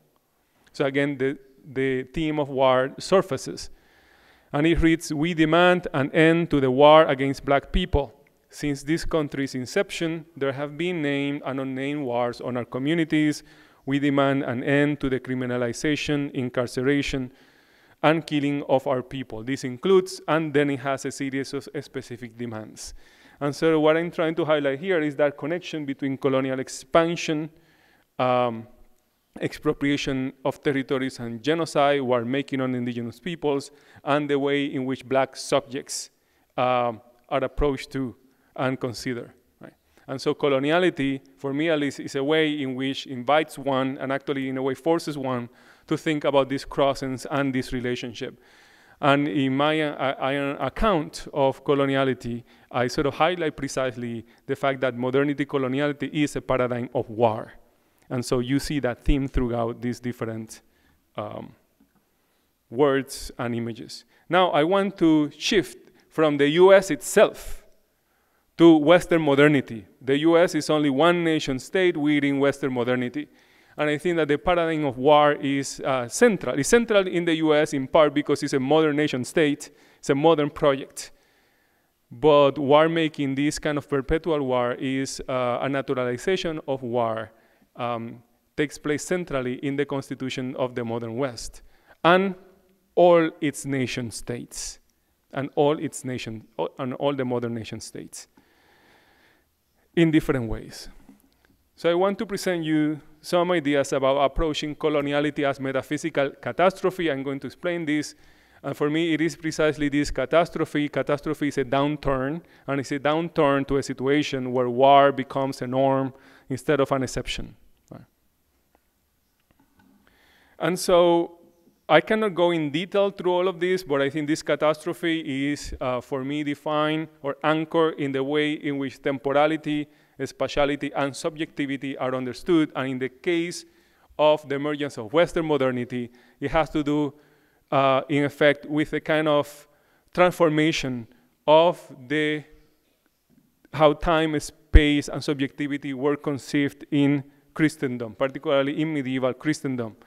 You know the story how sacred time began to be opposed by the value of profane time, sacred space by profane space, and let's say the soul, well, in Christianity was contrasted by the body, but with the humanist revolt that starts to happen in the from 12th to 16th centuries, then you find the notion of the religious soul vis-a-vis this human being that could be, that can be, and should be elevated and praised in itself. And so Pico de la Mirandola was one of those humanists, and he wrote what has become known as the manifesto of that humanist revolution. From the humanist revolution, of course, you have the humanities, you have the concept, the Western concept of the human being, humanitas, and from there you have the idea of the humanities and as a central component of the Western university, and also I think of the arts and literature. And so in the time, Sandro Botticelli was part of this community, and many of you, most of you, maybe all of you are already familiar with the adoration of the Magi, where we find the scene of nativity And here you find the kind of how temporality, spatiality, and subjectivity begin to be challenged. That sort of the time, space, and conception of subjectivity of Christendom begins to be challenged with the scene of nativity, but where in fact you find a number of the Renaissance humanists among the crowd, among the people looking at the birth at baby Jesus Christ. And so among them, you have Sandro Botticelli himself on the corner, on the right corner, looking back at you. So even God, which is at the center, the baby, is not like the central point of the picture. Like the central point, you know, the painter himself partly steals that centrality in the painting, and a new kind of subjectivity emerges there, right? And so there is a displacement for a certain kind of conception of space, time, and subjectivity to a new one, where the painting, the subject, the human being can emerge as a painter and become a protagonist in a story, where the painter was circumscribed and the subjects were circumscribed. The role of the subjects was limited to observing and adoring. And now the subject has become a creator. And actually it's by virtue of the work of this painter that we can even see the painting. So the painter is a creator of sorts, even in this, you know, even paying some respects to the tradition of Christianity. And so, you know, these are the different figures that belong to members of the Medici family or humanists of the time. This is then, I think, part of that revolution. The human body acquires particular attention and appreciation. But then that revolution is crossed with another very important series of events. And actually, in a way, the mariners and the travelers were challenging Christianity in some way, just like the painters were doing and what the literary figures were doing. This was happening in the so-called natural sciences, in expedition, and also in the arts, in the visual arts, and in literature. Now, with Columbus and the creation of this emergence of this new world order, then the conception of the human takes a more complicated form. You have Columbus and Queen Isabel, 1492. And then later on, you find this painting by Frederick Kemmelmeyer, The First Landing of Christopher Columbus. And I want to look at that painting from early 1900s. And you see, of course, the Spaniards, indigenous people, the boats, the role of the church, right? It's like, you saw even Botticelli still put the Christ at the center. Here, the church is there, but the actual protagonists seems to be, are these travelers themselves. And they are not only trying to obtain a definition, self-identification, and identity vis-a-vis Christianity. They seem to be, that relationship seems to be well established, but the relationship that is being defined there that became key is that between the travelers and the indigenous peoples, those other bodies in that other part of the land. And so I want you to think about this when you're looking about that. How God here is represented by Michelangelo slightly above Adam, and how in a way Adam, with the position of the body, the comfort, is almost in the same position as God. And the care taking, painting Adam, showing the different, the attention to the details of the body, shows, of course, that subject is worth paying attention to, celebrating in its own way. So there is a closeness there between the divine and the so-called profane. And so look at this again, and see then the distance between the conquerors, the travelers, and the Indians is much larger than the one between God and Adam. Right? So a new world order, I think, is being created where these other bodies are both more separated, are afar, but also below. They are below and behind. And below and behind is part of, I think, represents visually the metaphysical catastrophe, the catastrophe that occurs in this context, where instead of having subjects finding themselves on the same plane with differences, there is another plane altogether that emerges in this context. And it is in relation to those subjects that war can continue, can be naturalized and continue in unending ways. What you find in the US and the formation of the US is sort of following the script of the spatio-temporal dynamics and the conception of subjectivity that begins to emerge throughout the 15th throughout the 16th, 17th centuries and so on. And you can find, we can go and explore the images. I have to keep moving, but to give you an idea, this is a representation of Caliban from Shakespeare, The Tempest. You can also compare these views of the subject. This is again below, you know, who is above, who is below. Here's the position of the male and female, white male and female vis-a-vis Caliban. And this leads then to a contrast between the world of Christendom and this new kind of world, where it is not only a division between sacred time and profane time. That's how it's usually seen from the perspective of the humanist revolution itself, but that there is a third element, a third layer, right, that behind and below that has been created is subjects who are out of time, subjects who are out of space, or who live on spaces of that nation.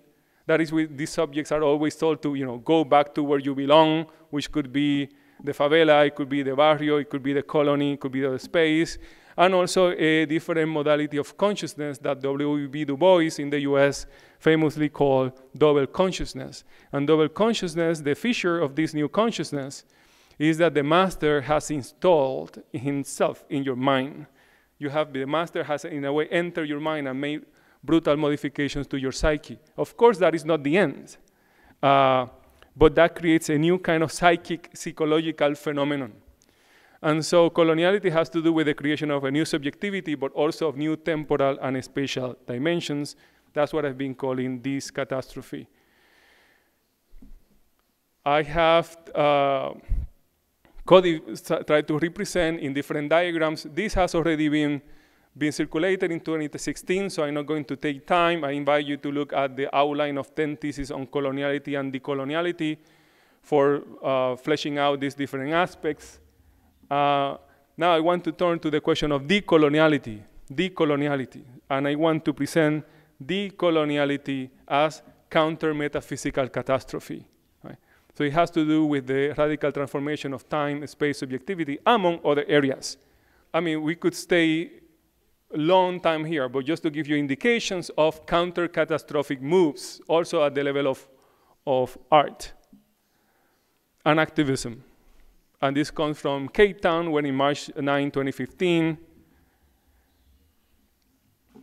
there was an act of throwing human feces to one of the statue of Cecil John Rhodes, imperialist, British imperialist, the same person that, you know, whose name is on the Rhodes Scholarship, And so this led to the creation of a mobilization, massive mobilization in South Africa, ended up with removing the statue, but they did not end there. It led to a quite radical transformation of, I think, political discourse, where the notion of decolonization became key. And so the students began to ask not only for the removal of a statue, but also for the radical transformation of the university. They wanted, in their words, a free, decolonized education. And that is a struggle that still continues. I'm presenting it because I've been working in South Africa for the last 4 or 5 years, and I'm returning back there. So I have many ties in that community, but I want to finish going back to Puerto Rico 1 second. And I want to call attention to a project, a joint project, that Adal Maldonado and Pedro Pietri did together, which was the formation of a kind of imaginary Puerto Rican embassy. Puerto Rico is not an independent country, so we don't have any embassy. So they created this Puerto Rican embassy also with a passport that they call El Passport. And it's called El Espíritu Republic de Puerto Rico, el Spirit Republic of Puerto Rico. We are a sovereign state of mind. We are well aware of the fact that it is almost 1898 again, and our own embassy is long overdue for the most interesting minds of our great multicolorful generation to congregate as heads of state and keep our aesthetic sancocho. Sancocho is a Puerto Rican, Afro-Puerto Rican, it's Puerto Rican with African roots stew, warm enough to escort our eternal tropical contemporary urban lifestyle into the 21st century phase of the pursuit of liberty and justice, on the dance floor of the happiness promised our existence by the multilingual Spanglish creator of man and womankind. So they replace God by this multilingual Spanglish creator, for example. It is now time to take El Passport project to another zone. They more recently, before Pedro Pietri's death, began to think about the idea of admitting non-Puerto Ricans into this kind of symbolic citizenship, and of more radically questioning the idea of citizenship. And these are the kinds of pictures that Adam Maldonado, this is Pedro Pietri, a picture of the poet that we saw at the beginning. Now the picture is blurred intentionally because it was part of a series called Blurred Puerto Ricans for the passport. Right? And it reads, you don't have to smile for their files anymore. All you have to do is look away from the camera at the new poem you have written, or the recent painting you found on your canvas on the morning you decided never to arrive at work on time again. And you danced all night and drank and made a toast to your favorite Indian ghost of the memory of having been in New York City before you landed in Spanish Harlem on a blimp that took forever to get from Times Square to Grand Central and back to Times Square to ask, where is Times Square? A Rican lost in New York, a Rican in New York lost, and so on. So these are the kind of experiences that mark citizenship in this imaginary land. It's about Spanglish, it's about being lost, but also trying to find yourself in the process. I want this is part of a working process, and the next step of this reflection has to do with bringing, to some extent, put this in dialogue with Emmanuel Levinas's reflections on the ethical dimensions of the face, of the human face, but particularly beyond Levinas, to put it in dialogue with Gloria Anzaldua's work, Making Faces, Haciendo Caras. It's about making face, haciendo caras, which is about creative and critical writings of women of color in the US. Because the struggle for decolonization is, in part, a struggle to make your face, make your soul, again, to come from below and behind to another kind of present, which is not the colonial presence, it's some other form of dimension of time that some of this art and poetry is trying to help us conceive, create, and imagine. Thank you very much.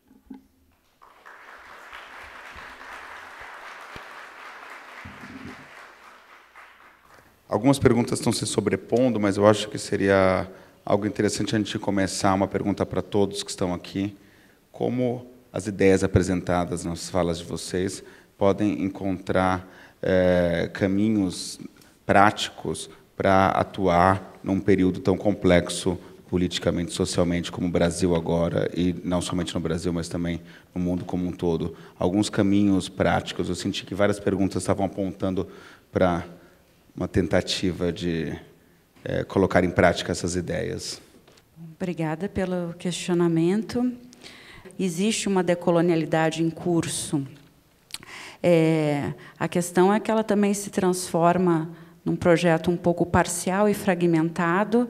Ele não deveria necessariamente ser um projeto totalizante, claro que não, num espírito com uma alternativa ante o governança neoliberal com face neocolonial.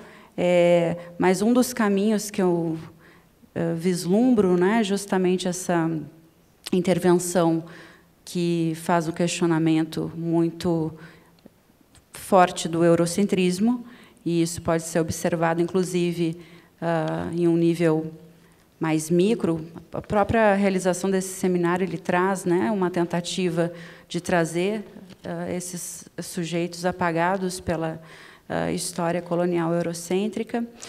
A tradução disso em termos institucionais e a conexão entre sociedade civil e Estado é bastante difícil. A gente pode dizer que talvez a Bolívia seja o único país que tenha conseguido constitucionalmente confrontar o colonialismo na sua Carta Constitucional de 2008, 2007, num contexto de refundação de Estado, né? Então, trata-se também de aglutinar apoiadores desse projeto e incluir nesse projeto decolonial democrático, ou democrático decolonial, pessoas que não necessariamente se identifiquem em um primeiro momento com ele, né? Nesse sentido, ele precisa ser muito inclusivo, com capacidade de diálogo para quem não necessariamente entende a leitura da descolonização. Hoje, no Brasil, a gente vive disputas de narrativas que não estão partindo da mesma realidade, do mesmo diagnóstico de realidade. Por exemplo, a gente consegue observar claramente algumas pessoas, né, um avanço de uma espécie de aquilo que o Boaventura de Souza Santos chamou de fascismo social, mas nunca desenvolveu muito sistematicamente, né, um protofascismo que emerge da sociedade também e que está se institucionalizando em alguns lugares burocráticos e administrativos, né? Então, nem todo mundo faz essa leitura de um protofascismo tropical em ascensão no Brasil. E, nesse sentido, nem todo mundo faz a leitura de que é preciso se descolonizar, né? O ser, o saber, o poder, né? Inclusive, alguns acham que o colonialismo já é uma dinâmica ultrapassada, né? Então, talvez uma das maneiras práticas seja sempre expor sistematicamente, né, essa continuidade, a resiliência do poder colonial imperial, a sua inscrição nos corpos das pessoas, nas subjetividades das pessoas, né, nos padrões de reprodução das desigualdades das pessoas. Eu trabalho na Universidade Federal de Pelotas. Pelotas foi uma cidade muito rica no século XIX, à base da escravidão, da escravização, da cultura do charque, econômica do charque. Uma história pós-colonial dessa cidade que hoje eu vivo seria uma história muito rica e de silenciamento completo da população negra que lá vive, né? Então, a prática ela também vai ser descentralizada, mas ela precisa também encontrar alguns caminhos institucionais, né? Como cientista política, ainda que heterodoxa, eu vejo que é importante algum registro institucional para se tentar modificar dinâmicas comportamentais, né? Nelson, gostaria de falar alguma coisa sobre essa aplicabilidade prática? Sim, sim.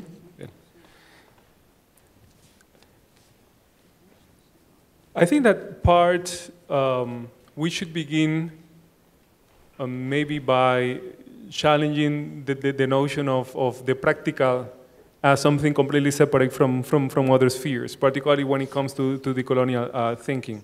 And I think that for decolonization, it is very important, it is central to think of different layers and to think of them of interconnected and operating at the same time.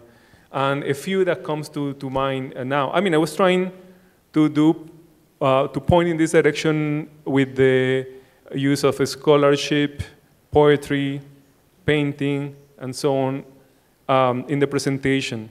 Others would be, for example, others would be thinking about the need to conceive decolonization, to conceive it, to think it, and also to imagine it. And I see the labor of analysts, theoreticians, philosophers, and artists, and analysts of arts and literature, all of them helping with that dimension. If we cannot conceive it or imagine it, whatever political movement we have is going to be deprived of any kind of horizon of anything new. You're going to collapse into the existing paradigm of war in coloniality. So you need that. You also need at the level of the desire to change the desire. It's not only to conceive it and to imagine it, but to shift at the basic attitudinal level your priorities and your way of being. Right? It requires that other dimension. And the third, practice. But practice I want to take it not only as praxis,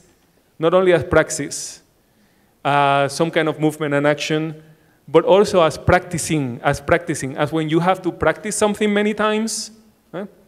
And the idea is that I think that even though, as Fanon puts it, the explosion may not happen today, it is too soon or too late, we still need to continue practicing. Practicing what? Practicing this imagination, practicing this conceptualization, but practicing coming together as collectives with different initiatives to put our imagination, our desire, and conceptualization, and strategies of action together. That's the practicing we need. That can inform, could become in a context a political party, that could become a social movement, that could, it could enter the public space in multiple ways. What is fundamental, I think, is that we keep practicing, bringing all these elements without subordinating one to the other. And out of there, I think the action will continue. We can think, for example, what would it be to do art and decolonization in this practical way? Practical way as in practicing, again, all of this is praxis and practice. So what would it be doing it, engaging in a practice, right? And probably later we will know even more about the exhibition and so on. What are the elements of a decolonial practice at the artistic level that will defy the disconnection between that and the political and so on? In a context like Brazil, with the political situation now, and the US, this is no small matter, and it will, it cannot escape becoming controversial. So what is that practicing? I think that that's the question that I would put to think about the political and the practical in that way. Rolando, teria alguma coisa? Gracias. Well, when the question came to mind, I was thinking about also what Nelson mentioned in his presentation, the movements to decolonize the university. In the Netherlands, we've had a very strong movement as well. And we produced a report with Professor Gloria Becker in which we suggested very practical recommendations to decolonize the university. You can look at it, it's free for download on the web. And it meant not just changing who has access to the university, but it meant positioning the university in its modern colonial history, transforming pedagogical practices, transforming ways of teaching training. So what is happening in the classroom? Is the classroom reproducing modernity coloniality? Is it reproducing the colonial difference?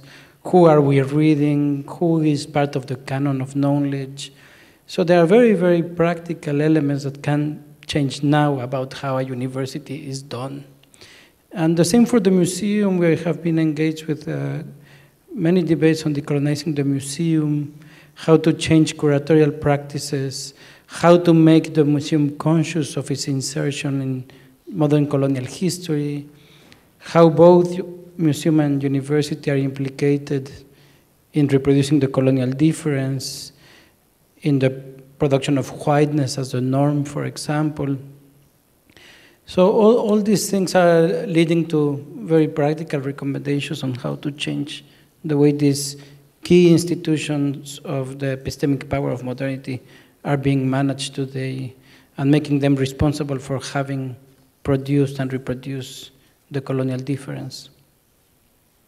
Certo. Uma pergunta específica para a Luciana, mas caso vocês queiram responder também, sintam-se à vontade. É uma dúvida que, na verdade, é mais de uma pergunta sobre os termos descolonização, pós-colonial e decolonização. Eu sinto que seria uma coisa para deixar um pouquinho mais clara para o público as especificidades de cada termo, os usos de cada termo.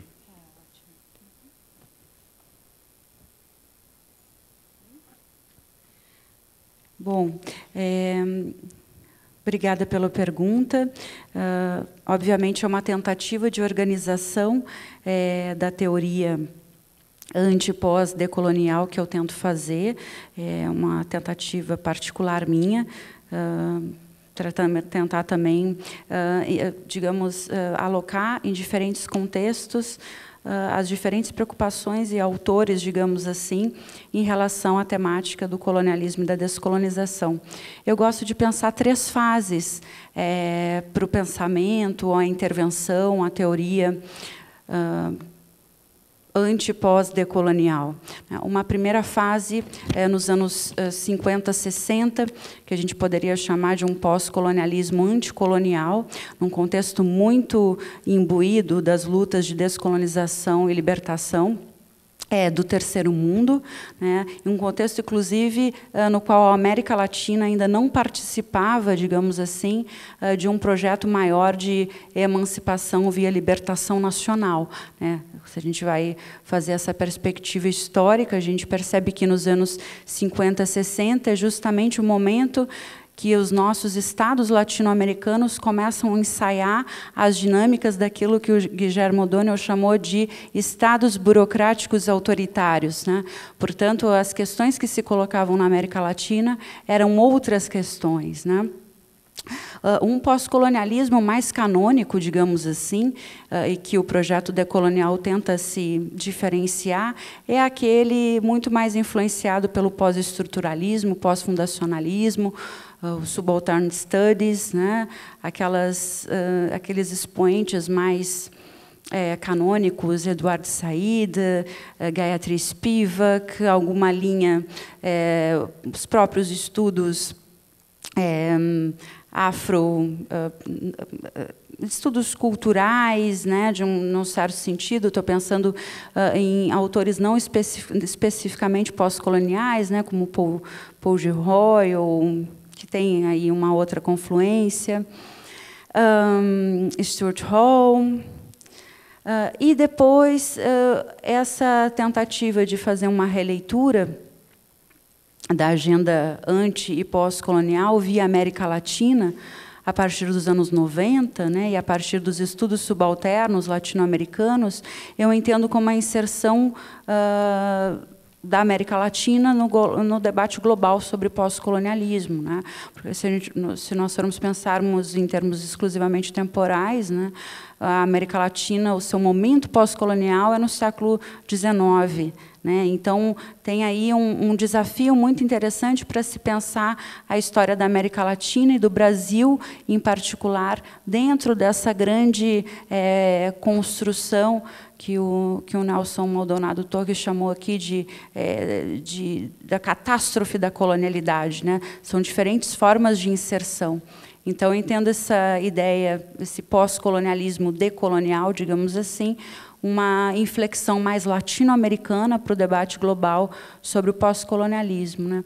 Mas isso eu tenho também um trabalho escrito, bastante didático, né, com alguns autores, algumas temáticas referentes a cada um desses períodos. Ele chama Modernidade e Colonialidade sem Imperialidade, o elo perdido do giro colonial. Então, ele está acessível também, saiu na Dados, a revista de Ciências Sociais do IESP. Ele conta um pouquinho essas diferenciações. E só também uma observação, nem todos os autores pós-coloniais canônicos, por exemplo, se engajaram numa dinâmica num projeto normativo, político, estético, artístico de descolonização, né? Então, a entrada da América Latina no debate global do pós-colonialismo no século XXI, ela reatualiza e ressignifica a descolonização como justiça, né?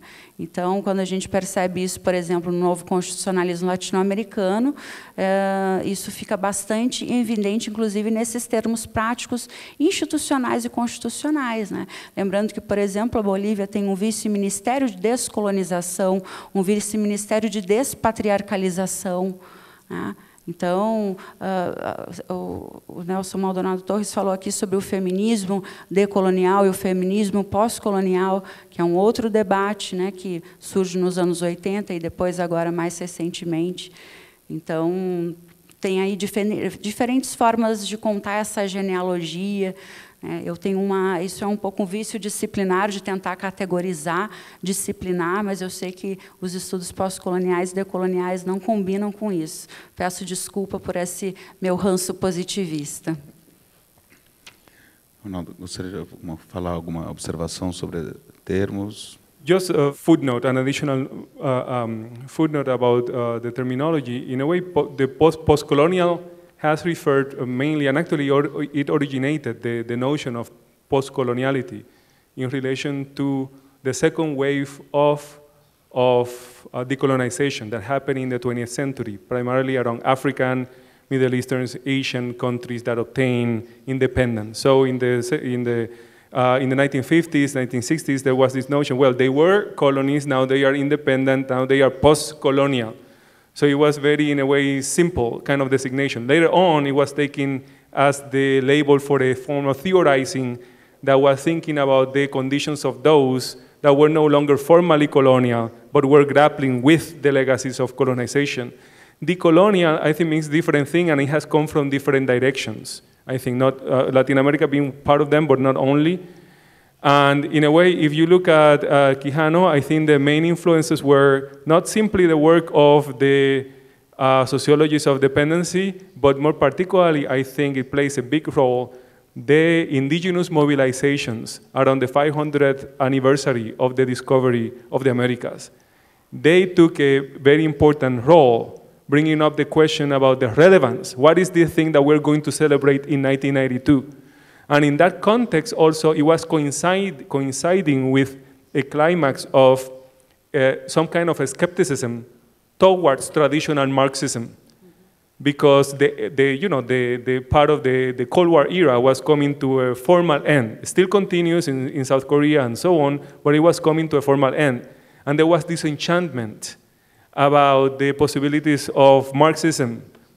Some people kept Marxism, but they knew, like Quijano, but they knew that they had to rethink fundamental bases. And they did it, in a way, by also taking seriously the questions that indigenous peoples were raising. And that is when, in 1991, 1992, the notion of decolonization becomes prominent again. It's no longer simply about socialization, right? Socialism and so on. It's about this thing called decolonization of thought. At the same time, women of color in the United States were also pushing in similar directions. And indigenous peoples throughout the world have been also bringing out this. They became very vocal and gained light, their complaints and their questions gained visibility in the context of the 500-year anniversary, because all the nation states were preparing to celebrate in the Americas. But it's not that it is then that they began to question what is colonialism, that they saw that there was something very important about the so-called discovery and conquest to the formation of modernity. So part of the roots are there. And of course, parts of the root is in black intellectuals, and this goes centuries. Think about the Haitian Revolution. Haitian Revolution, the first so-called Latin American Caribbean republic that got independent. It was a black nation, and they aspired to eradicate anti-black racism in the planet. There were many contradictions, but they had what could be called today partly a decolonial agenda. So I think we need to go back there and to these different populations to understand. So it's different then from the reference to the post-colonial, even though within post-colonial theory, one can also find some efforts, some contributions to think about this. Obrigado. Just to complement what you have been saying, I think it's maybe just to clarify, because of the sense of the question, that the distinctions between the post-colonial and the decolonial as we see it. And obviously, the post-colonial as it came to the academy, it came through the figures that you mentioned, like Spivak and Said, and it belonged, its cultural archive, or the archive from which it is reflecting and writing, has a lot to do with the British and French empires. So what Husserl will call the second modernity, whereas the decolonial is reflecting from the moment of 1492, that we will see following also Husserl as the beginning of modernity, the beginning of the Western project of civilization.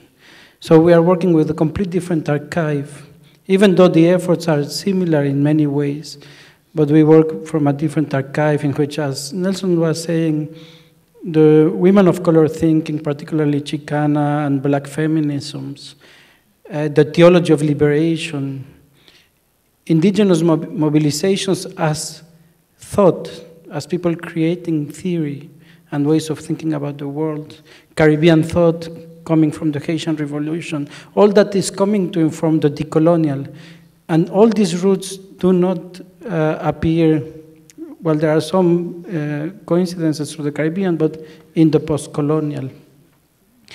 And also what is very important to clarify just didactically is that coloniality is not the same as colonialism. So colonialism will finish with independence, with a political project towards the state and citizenship and liberation, and coloniality has not ended, right? Coloniality is part of the project of modernity. It's part of contemporary art. Contemporary art has its coloniality, its forms of erasure, of silencing. So decolonization is not decoloniality. Decolonization was a movement to liberate the state as a political historical movement, but decoloniality is ongoing. It is touching on aesthetics, on epistemologies, also on territories, on social movements.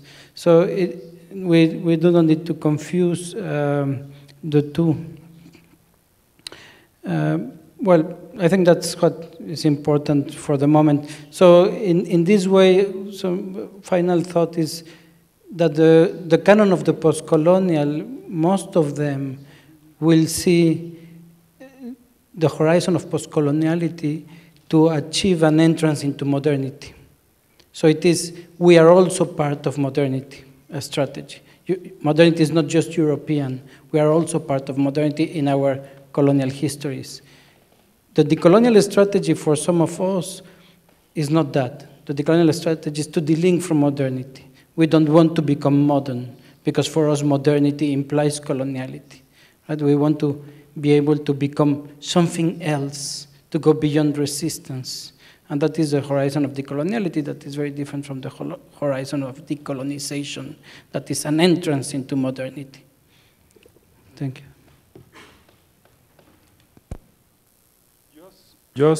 Just a very a small note into what Rolando said, and this because I brought up Puerto Rico, and in Puerto Rico, colonialism has not ended. And for many indigenous peoples over the planet, colonialism has not ended. What you call the independent state is still a colonial state.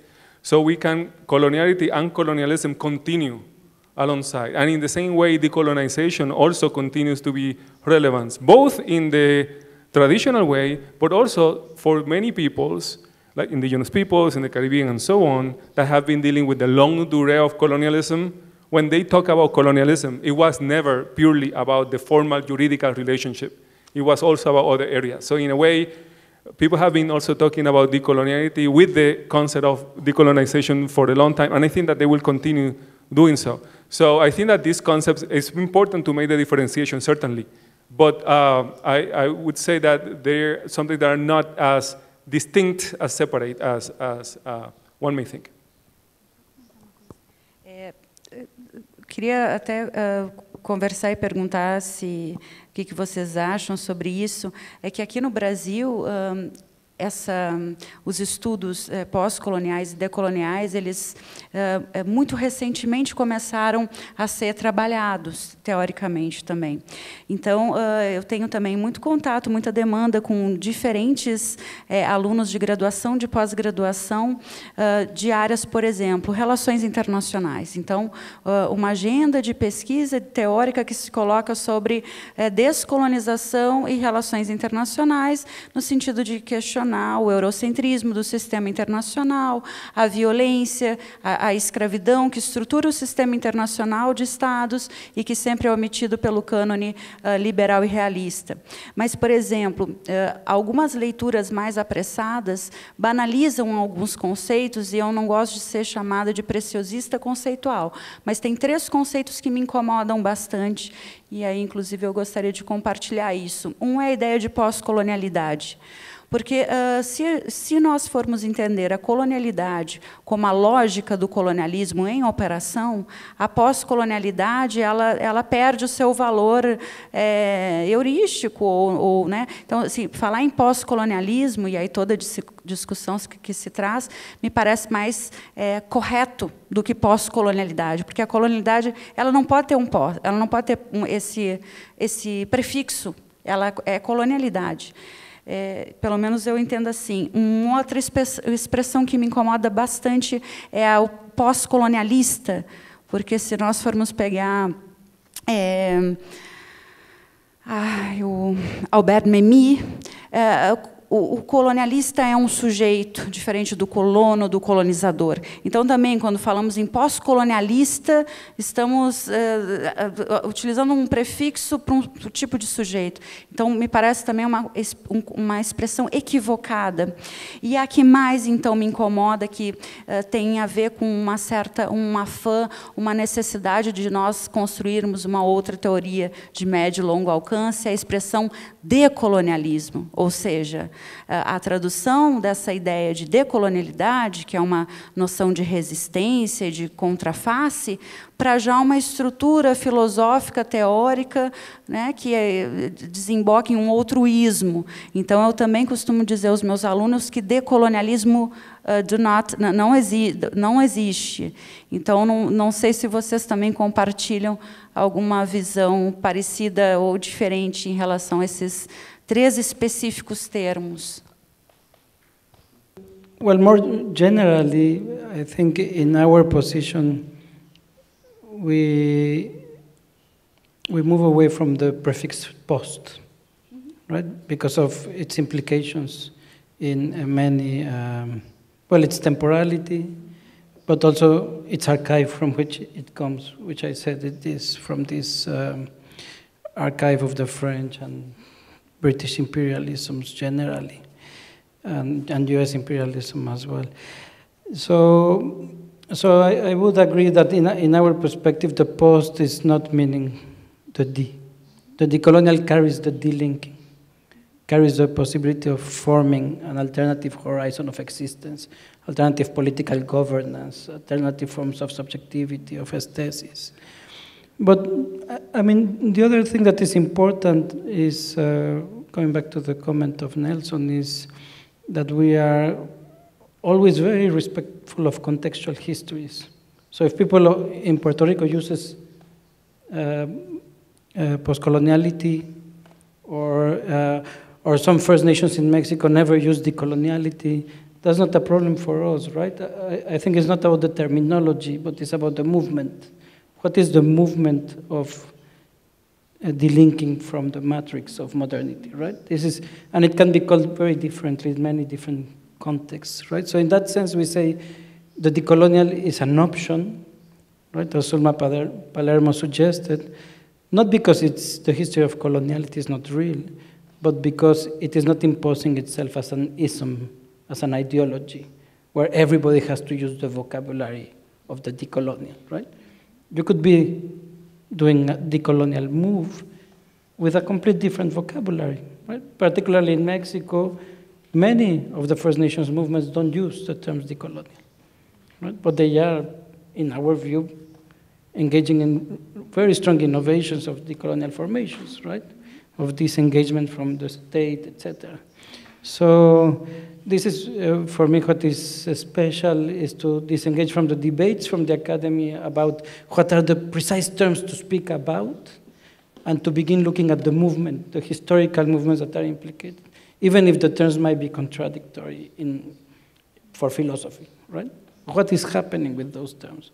What is the movement towards history they are doing? So that is, for me, the key. And in that sense, in our perspective for our epistemic struggle that we do vis-a-vis the theory of contemporary art or Western criticism or critical tradition, we use the decolonial as a way of emphasizing delinking, emphasizing we are looking from the outside of modernity, right?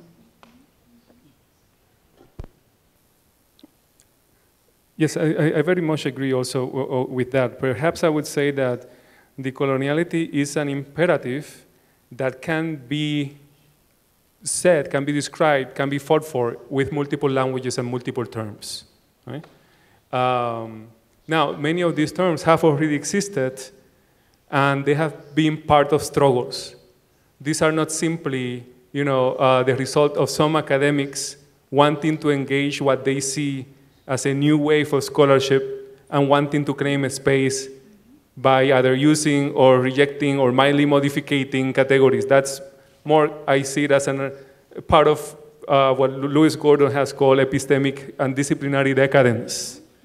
So instead of actually, it's like the Kwan said that when if you're pointing to the moon, like, don't get distracted looking at the finger. It's the moon that you are pointing to, right? And in many scholarly spaces, a lot has to do, it's the finger. What term? As soon as you see that there is one finger that is getting visualized in some way, that is getting attention, then you engage the finger. You're forgetting in many cases that it's not about the finger, it's about a process of struggle. So I think that definitely the accent is in these struggles, and it's not only about, it's not only about paying attention, not paying attention to the hand pointing to the moon. It's not about that. And it's not only about paying attention to the moon either, because the very modality of paying attention has colonial traces. When you have people fighting and struggling, putting their lives, their blood on the line, when people cannot breathe, where you are underwater, you don't need people now to look at the moon, to look at the water, and you underwater. Like, the challenge is for you to become an agent, to find a way to exert agency, to become an agent with others, and engage in a form of creative, critical, constructive, transformational experience. That is the practicing that I was talking about. So when I see all these modalities in the academy, whether, and they tend to be either, I have seen so many people that have been working on something else, and then suddenly they read a few essays on decoloniality, and they change the term, and now they use, is decolonial everything? And even the book, and they just cite two people that write about decoloniality, and now this is supposedly a decolonial project. Of course, that is not substantially it. And then other people that said, no, that's something else. We are about something else completely. And they reclaim Marxism. They reclaim something else that they think is on the other side, and that's what they do. And then there are others that, again, are sort of closed, and they want to take on the details. No, it's not decoloniality. It's, and then you introduce some little modification as if, for me, this is all part of epistemic disciplinary decadence. Only if you are in the struggle, debating, connecting, participating, right? Then I think you have earned the right to speak, and no longer as an academic, but as an actually aspiring decolonial agent with others. And before you speak, you have to listen quite a lot, which points to the importance of listening. Let me just complement very briefly, because this is something very important that is happening today in many places where we go, and is that the decolonial is becoming a fashion, right? And when it becomes a fashion, it's becoming an adjective for all sorts of things, just replacing any other term. Like, I'm going to deconstruct, I mean decolonize, right? I've heard people saying this type of things. So what I try to clarify in my talk is that not every critique is decolonial, right? Not every critique is decolonial. Critique is very good. Foucault is very good, but it's not decolonial. It's not carrying the question of coloniality and the question of the colonial difference. So I think there is today a task of not losing the clarity that this is about the struggle and not about just replacing the old terms by decoloniality everywhere. Bom, nosso tempo está acabando, mas eu gostaria de trazer mais uma última pergunta do público para o Nelson. A pergunta é o seguinte: é possível fazer uma leitura decolonial da arte europeia, como a exibida aqui no MASP, na coleção do museu? Uma leitura decolonial da arte europeia ou da coleção do MASP, que é uma coleção com bastante arte europeia também. Good question, great question. Well, you see that what I tried to do in my presentation, that I linked, I showed samples of, let's say, non-hegemonic, non-European, poetry, art, but then I also, the Kemel Mayer painting, that for me is so fundamental, and even the, Michelangelo painting is part of this exhibition.